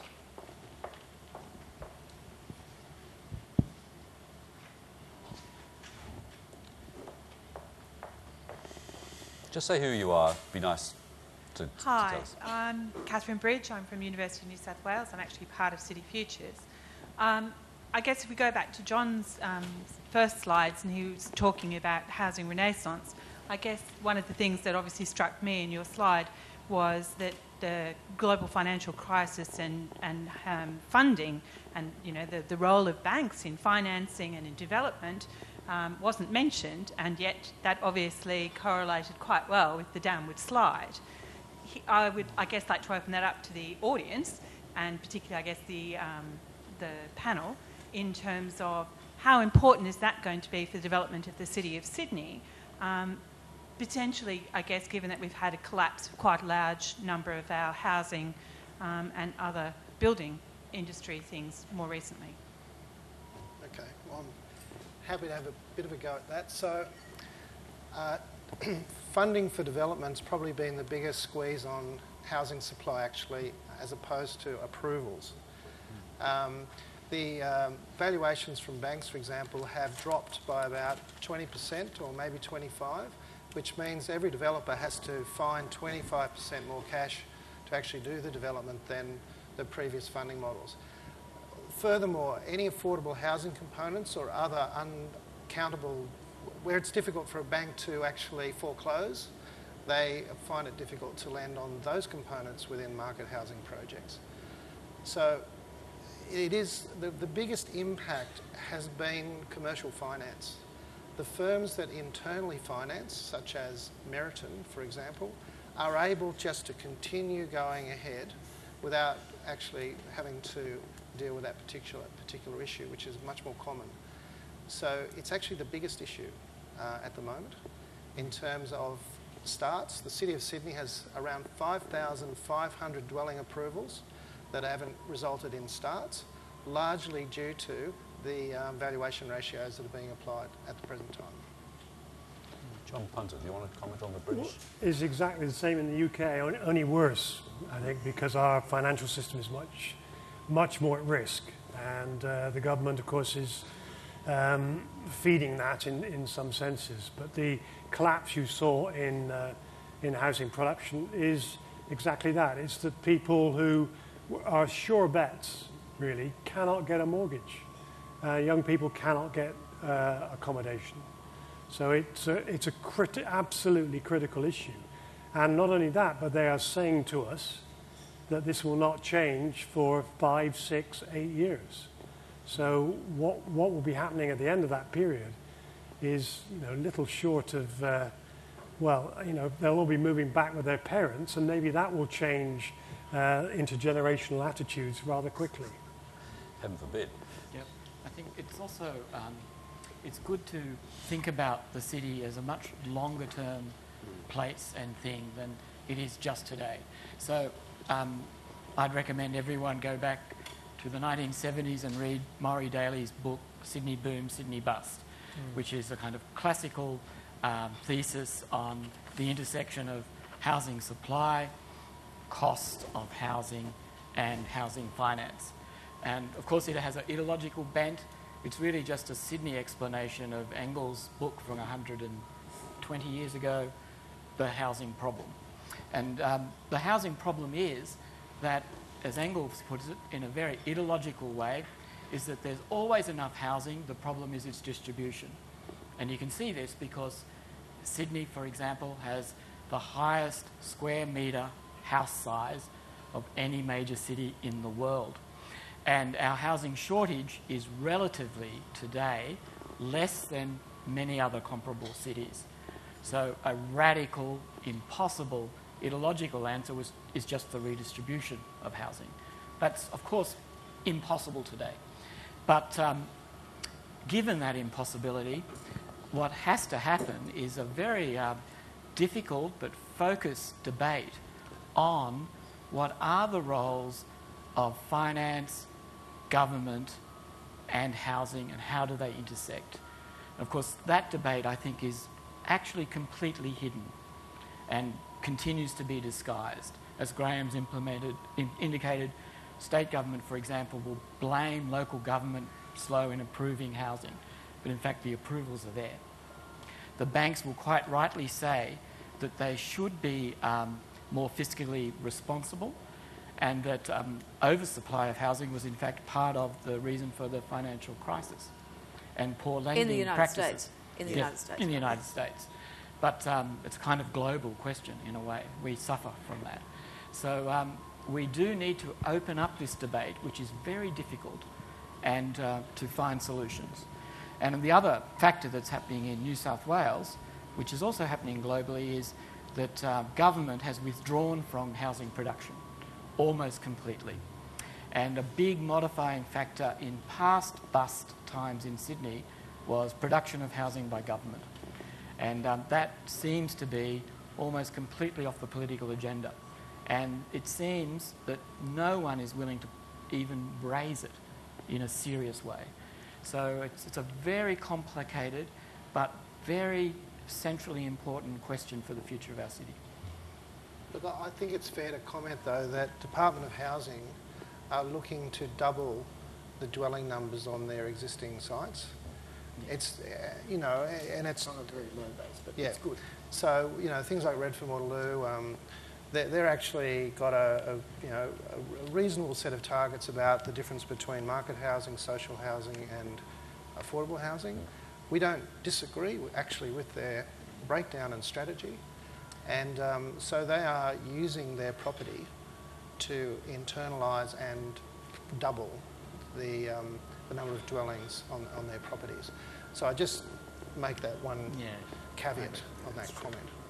Well, that implies, again, it's public action. I mean, we're assuming what will happen in Redfern and Waterloo will be a good urban design outcome. There'll be good design which isn't driven necessarily by the requirements to ensure profitability, although it has to Well, stack can I just up. say, I'm on the board of the SMDA, which, you know, is one of the, I guess, agencies involved in the Redfern Waterloo project.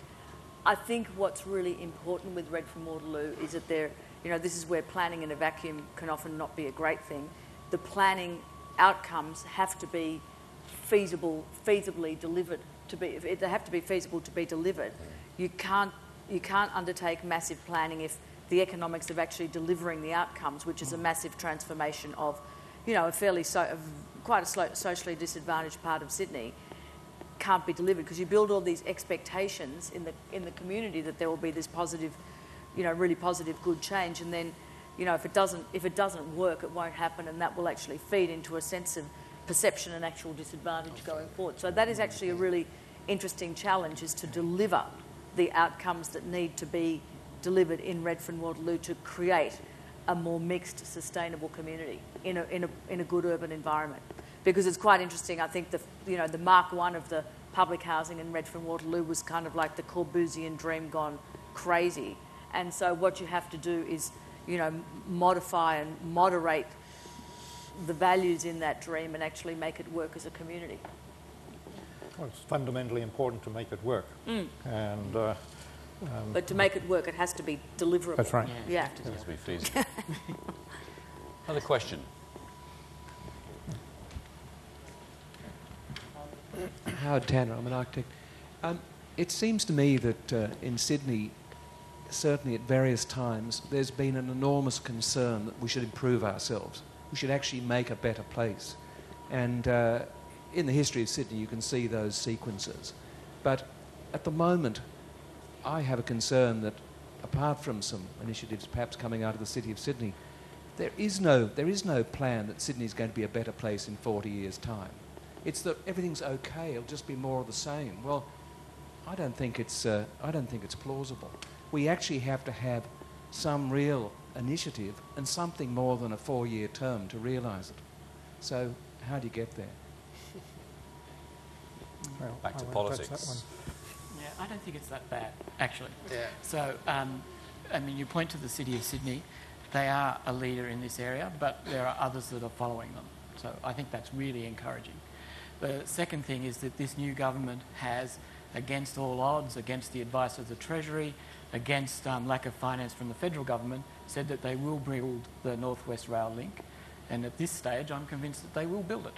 And so I think that's a turnaround, and that's a positive turnaround. We have in New South Wales, as I mentioned before, better quality residential development because of state government policy action. And that same state government is reviewing that policy action with the aim to improve that further. We also have a kind of important, positive, but also possibly dangerous point now where the whole of the planning regime is being reviewed, and on the positive side will be made simpler and easier to communicate, but on the dangerous side, of course, we're all scared of what we're going to lose. So engaging in that planning reform is one way of, as Howard puts it, concentrating on a better future. So, you know, I think there's always bad things happening, but it's always good to try to harness the positive things as well. And those positive things are not non-existent, they're there. Can I just say, Howard, I totally to some extent agree with what you're saying, but I think I can see signs that are more positive, you know, sort of over the last few years. For example, the Sydney Metro Plan, which was done in 2005, took virtually no cognizance of the need for integrated transport and land use planning. And that was for the fiefdom reasons that the then planning minister wasn't speaking to the transport minister. That was a very bad combination of events. So the impact of that plan was really sort of stillborn because it wasn't an example of good integrated planning. And I think, you know, to some extent the 2010 plan, and I hope the new Sydney Metro Plan actually goes back to heal over that fundamental mistake. And I think that there is a better understanding that you can't just plan things in a vacuum. They have to. What I find very interesting is that there are these city centres outside the city which are developing, like Macquarie Park, which basically I don't think were ever terribly planned at a state government level, but they, for reasons of land ownership by Macquarie University and, you know, I guess a sort of like a helpful ride council, these areas, in terms of the workforce and everything, are starting to rival places like Parramatta. So these, you know, the city can grow and evolve and develop in a very positive way, not always with massive government intervention and guidance, and Macquarie Park's a good example of that. And I think we have to, in our planning, look at the things that are working well, not always with massive government intervention, and nurture those things, as well as having a kind of like a big strategic Napoleonic vision of what we want to do. Actually work with what's working. Start with that too. I think the other aspect of it, I agree with Howard, it's very easy to be negative, to look around it. And one of the reasons Peter, John and I wrote our book was actually to try to find a positive agenda in Sydney. And of course, one of the great things about positive interventions is they last, or they should last. And so Sydney, in fact, and if you look at the Metro Plan of 2005, they're building all the centres on the railway lines that were in fact built in the 1860s. Yep. And so what we've not had in the last 70 years is any commensurate public transport investment with the growth of the city. So you look back at 1940, there were something like 160 stations, less than 2 million people, less than half the urban area today. Since the war, we've built 14 stations, all of them on truncated lines. That's pathetic. So what we'd be expecting from a new transport plan, or a new metropolitan plan, is a long-term vision for implementing public transport that actually re-engages with a fabulous tradition of building public transport that we had in Sydney from 1860 to 1920. We were one of the best cities in the world. Remember also, not only haven't we built the railway stations, we've ripped out one of the best trans systems in the world as well. What a stupid decision that was. It's important to reiterate those things. It's important also to reiterate the things we've done well and the things that have got durable value. And I think this is one of the things that urban design can really focus on. Because it should be centred on the public good and the public domain, it should concentrate on the things that government can deliver or have a guiding hand in the delivery of them, and the things that actually sustain our city. And that's, for me, a dichotomy with planning, which has become obsessed with development values. And that balance is what's missing.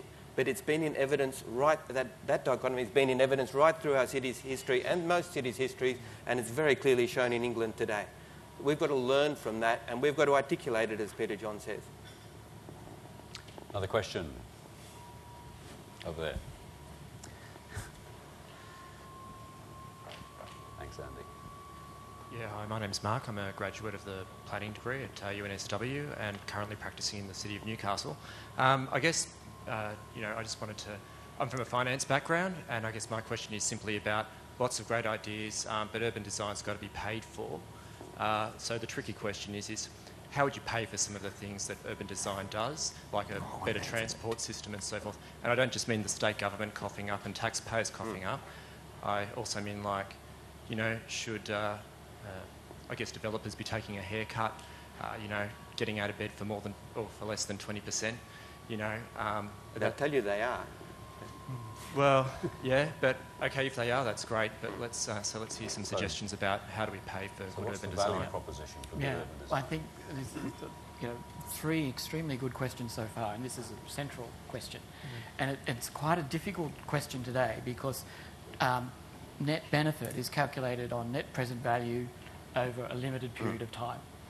And so what that means, though, is that things that produce a value quickly are more advantageous than things that produce value slowly and surely.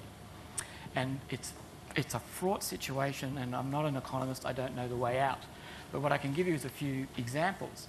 The Sydney Harbour Bridge would never be built under that economic formula. And in fact, Treasury advised the state government continually for 50 years not to build the bridge. Now, can you imagine economically the city today without the Sydney Harbour Bridge? It would be a disaster. It would be nowhere near the economic powerhouse, in a way, or the economic success that the city is without that bridge. Yet it could never have been built under that formula. The Sydney Opera House would never have been built under that formula.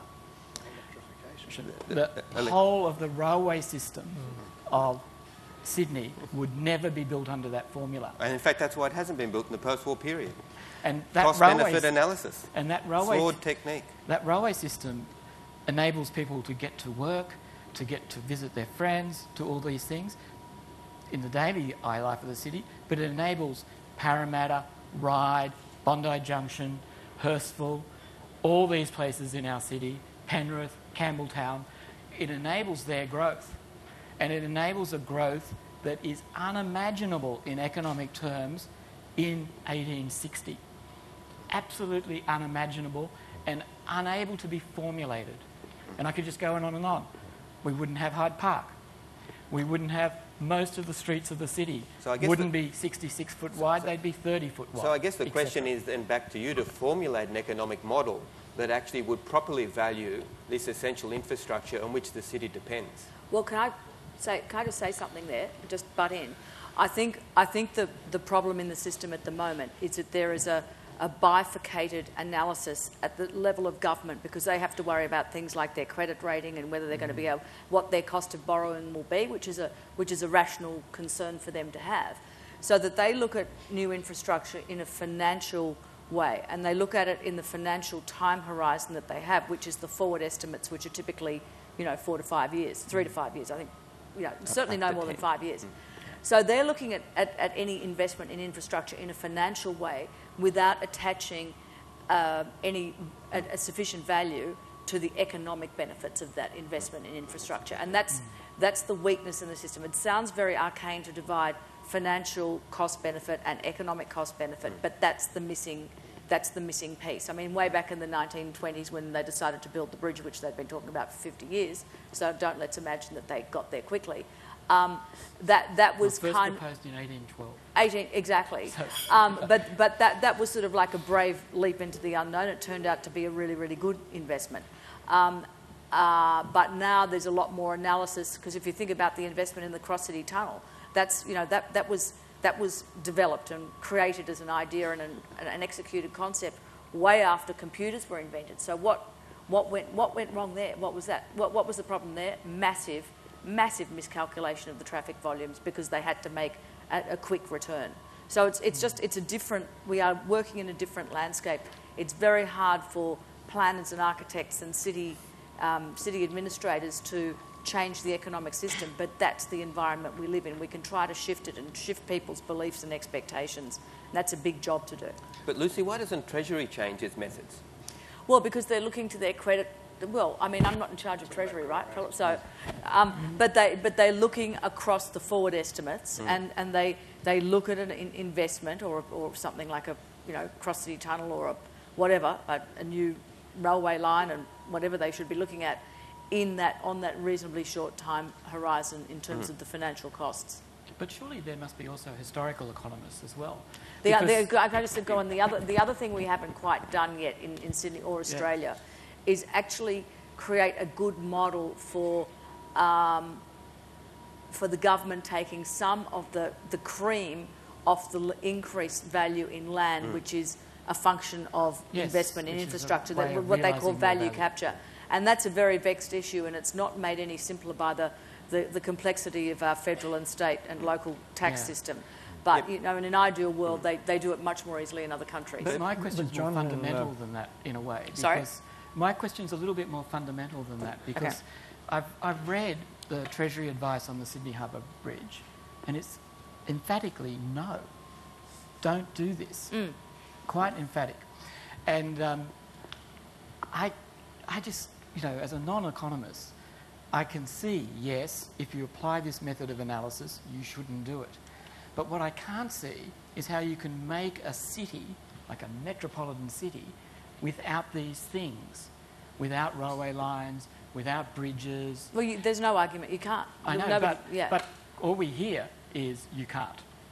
You know, the reason why the last government couldn't build what it kept trying to promise was that Treasury was saying, no, you can't. Okay, well, I think there is I think there is an difficult. exception, though. Yeah. And that is coming back to the strategic thinking about what's the economic underpinning of the city. There is one exception at the moment, which is the $1 billion investment in the renewal of the convention and exhibition facilities. One of the 5 streams, you might say, that will underpin the city in the future, business tourism.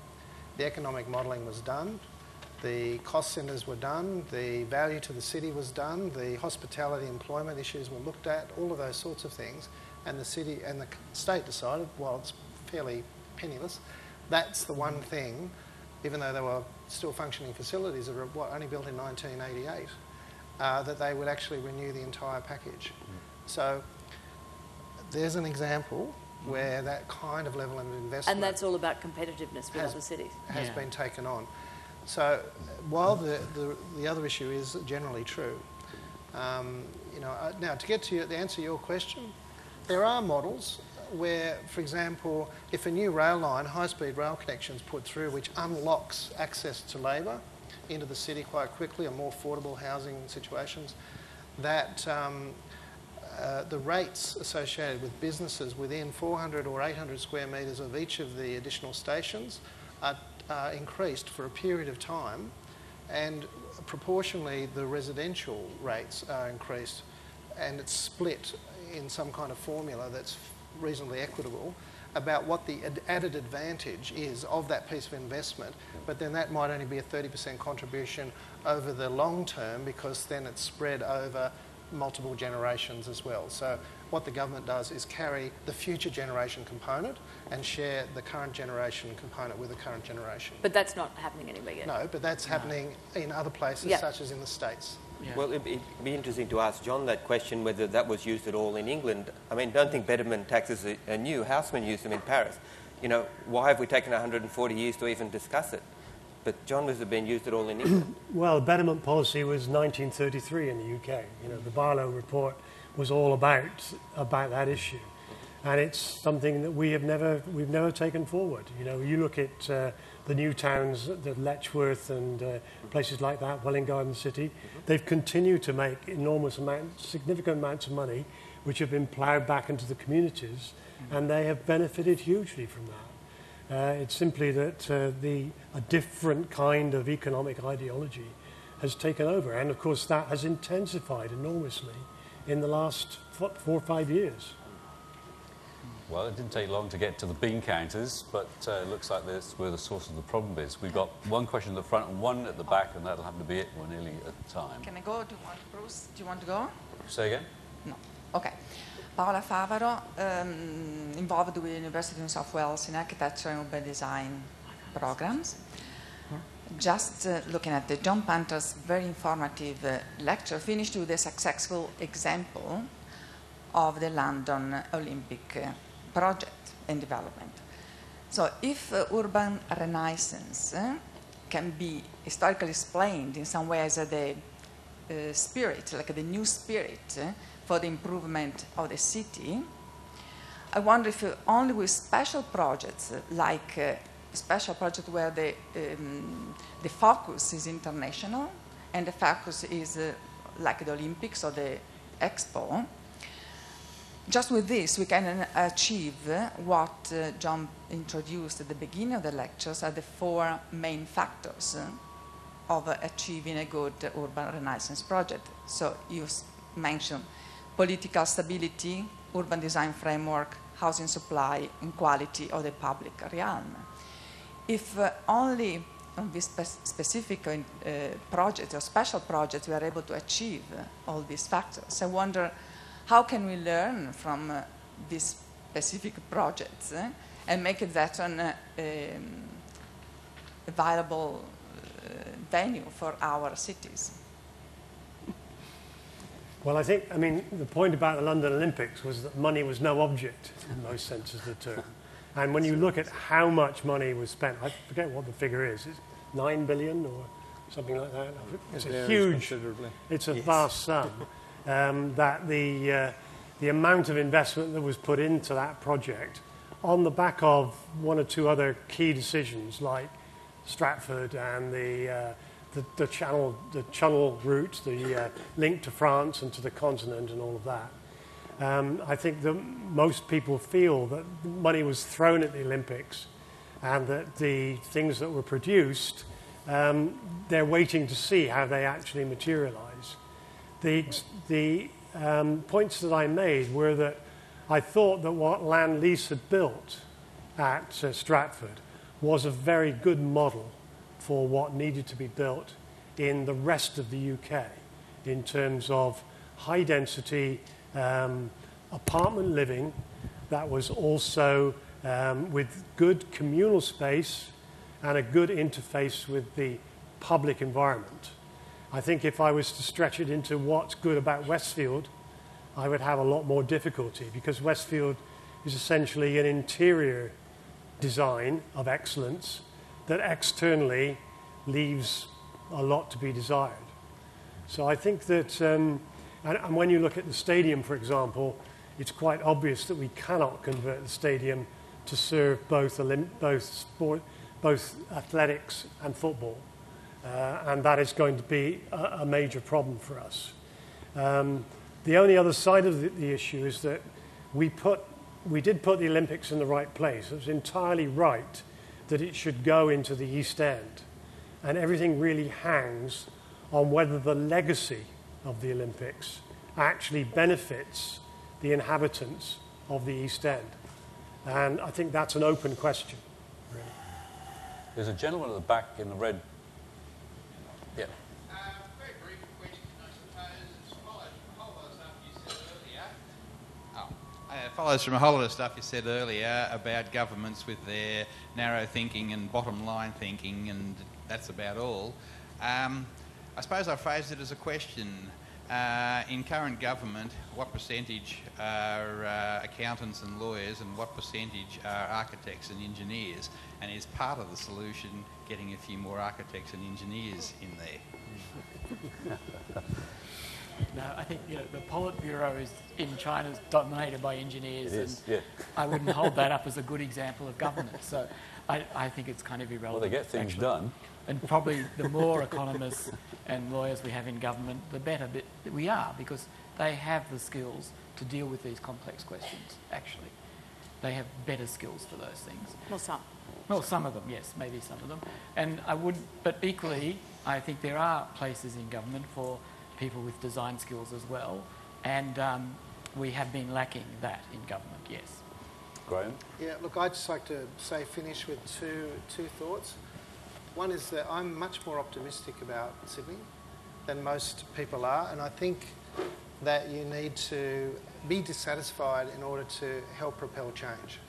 But having said that, Sydney in 200 years has come from a colony, not funded by an empire like the European cities. It's come from nothing, really. And in those 200 years, it's now one of the 10 top livable cities in the world. And that is phenomenal. Really, I don't know what other examples there are. Other cities that have been around for 2,000 years are barely able to survive on, think of Athens, but able to survive on a year-to-year basis. And so I think we've done an enormous job, actually, with no finance, off the back of individuals who came here, who self-funded and borrowed and eventually has created the city that we have. And secondly, I think that through the stable government question, the City of Sydney, at least over the last decade, has relatively had a very outward-looking and forward-thinking approach. And, I think that there is a stable there is now a stable regime, you'd have to say, in this particular city, and a vision that is what has allowed its constituents to virtually buy into some very significant change. And you can see that along South Dowling Street, for example. Coming back to the question that was asked, I do believe that it's very important to look at the design implications of policies. And there are many, many examples of policies in a verbal form which sound marvelous, but when they're put into place, the results have been not what was expected. And so, in that sense, more exploration with architects of policies, I think it's very, very important on a continuing basis. I think that's a call for more research, isn't it? Well, that's actually a very good time for me to end the session, really. Look, I'm sorry, Bruce, we're past 8 o'clock, and the drinks are all lined up at the back. I can see them, and some people are already clutching theirs. So, look, I'd like to thank the panel very much. Peter John Cantrell, Graham Yarn, Philip Thallis, got it right, John Lang, Lucy Turnbull, and John Punter, our star guest for tonight. So please, hands together.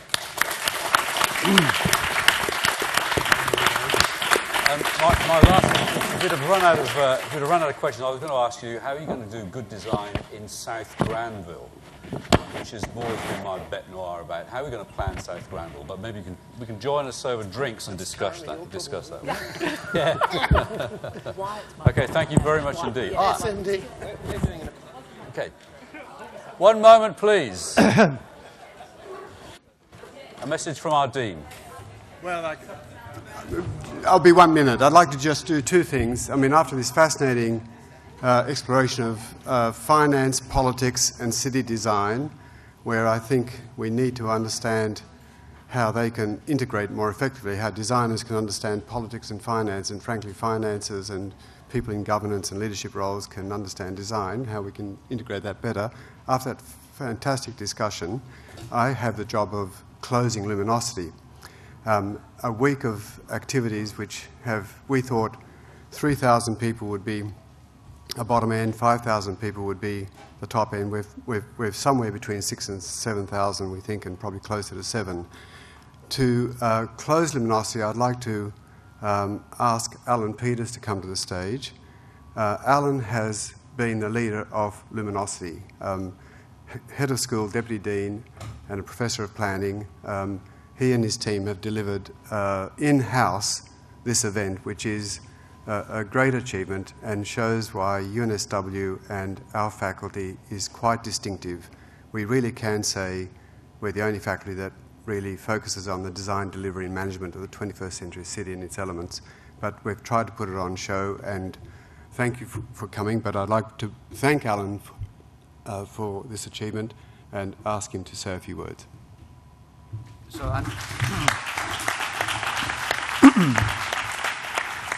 I realise you desperately want to drink, but I've got to thank a few people. The designer of this exhibition is an incredibly talented man who is one of ours. He's standing at the back there, Andrew Folks. Well done, Andrew.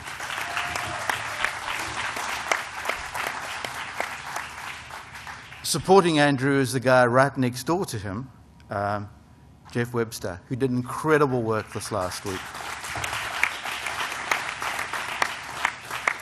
The core group also consists of the following people, and because it could take a long time, I think I'm just going to read them out and we clap at the end. The core group were Cassandra James, who did all the event planning for this, Laura Chambers, who did work on the web, on many, many words and on many, many programs, Liz Roberts, who did work on graphics and the schools program and the TAFE program, Zara Birch, who produced the catalogues, Claudia Maroon, my EA, she managed me and she managed pretty much most things here, and Peter McConaughey, our general manager, who made sure everything really worked. So for that core group, well done. Thank you.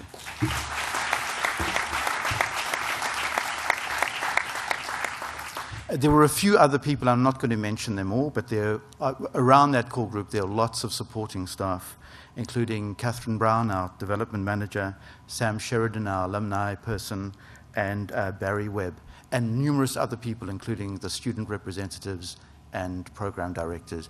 I really would like to thank them all. Thank you.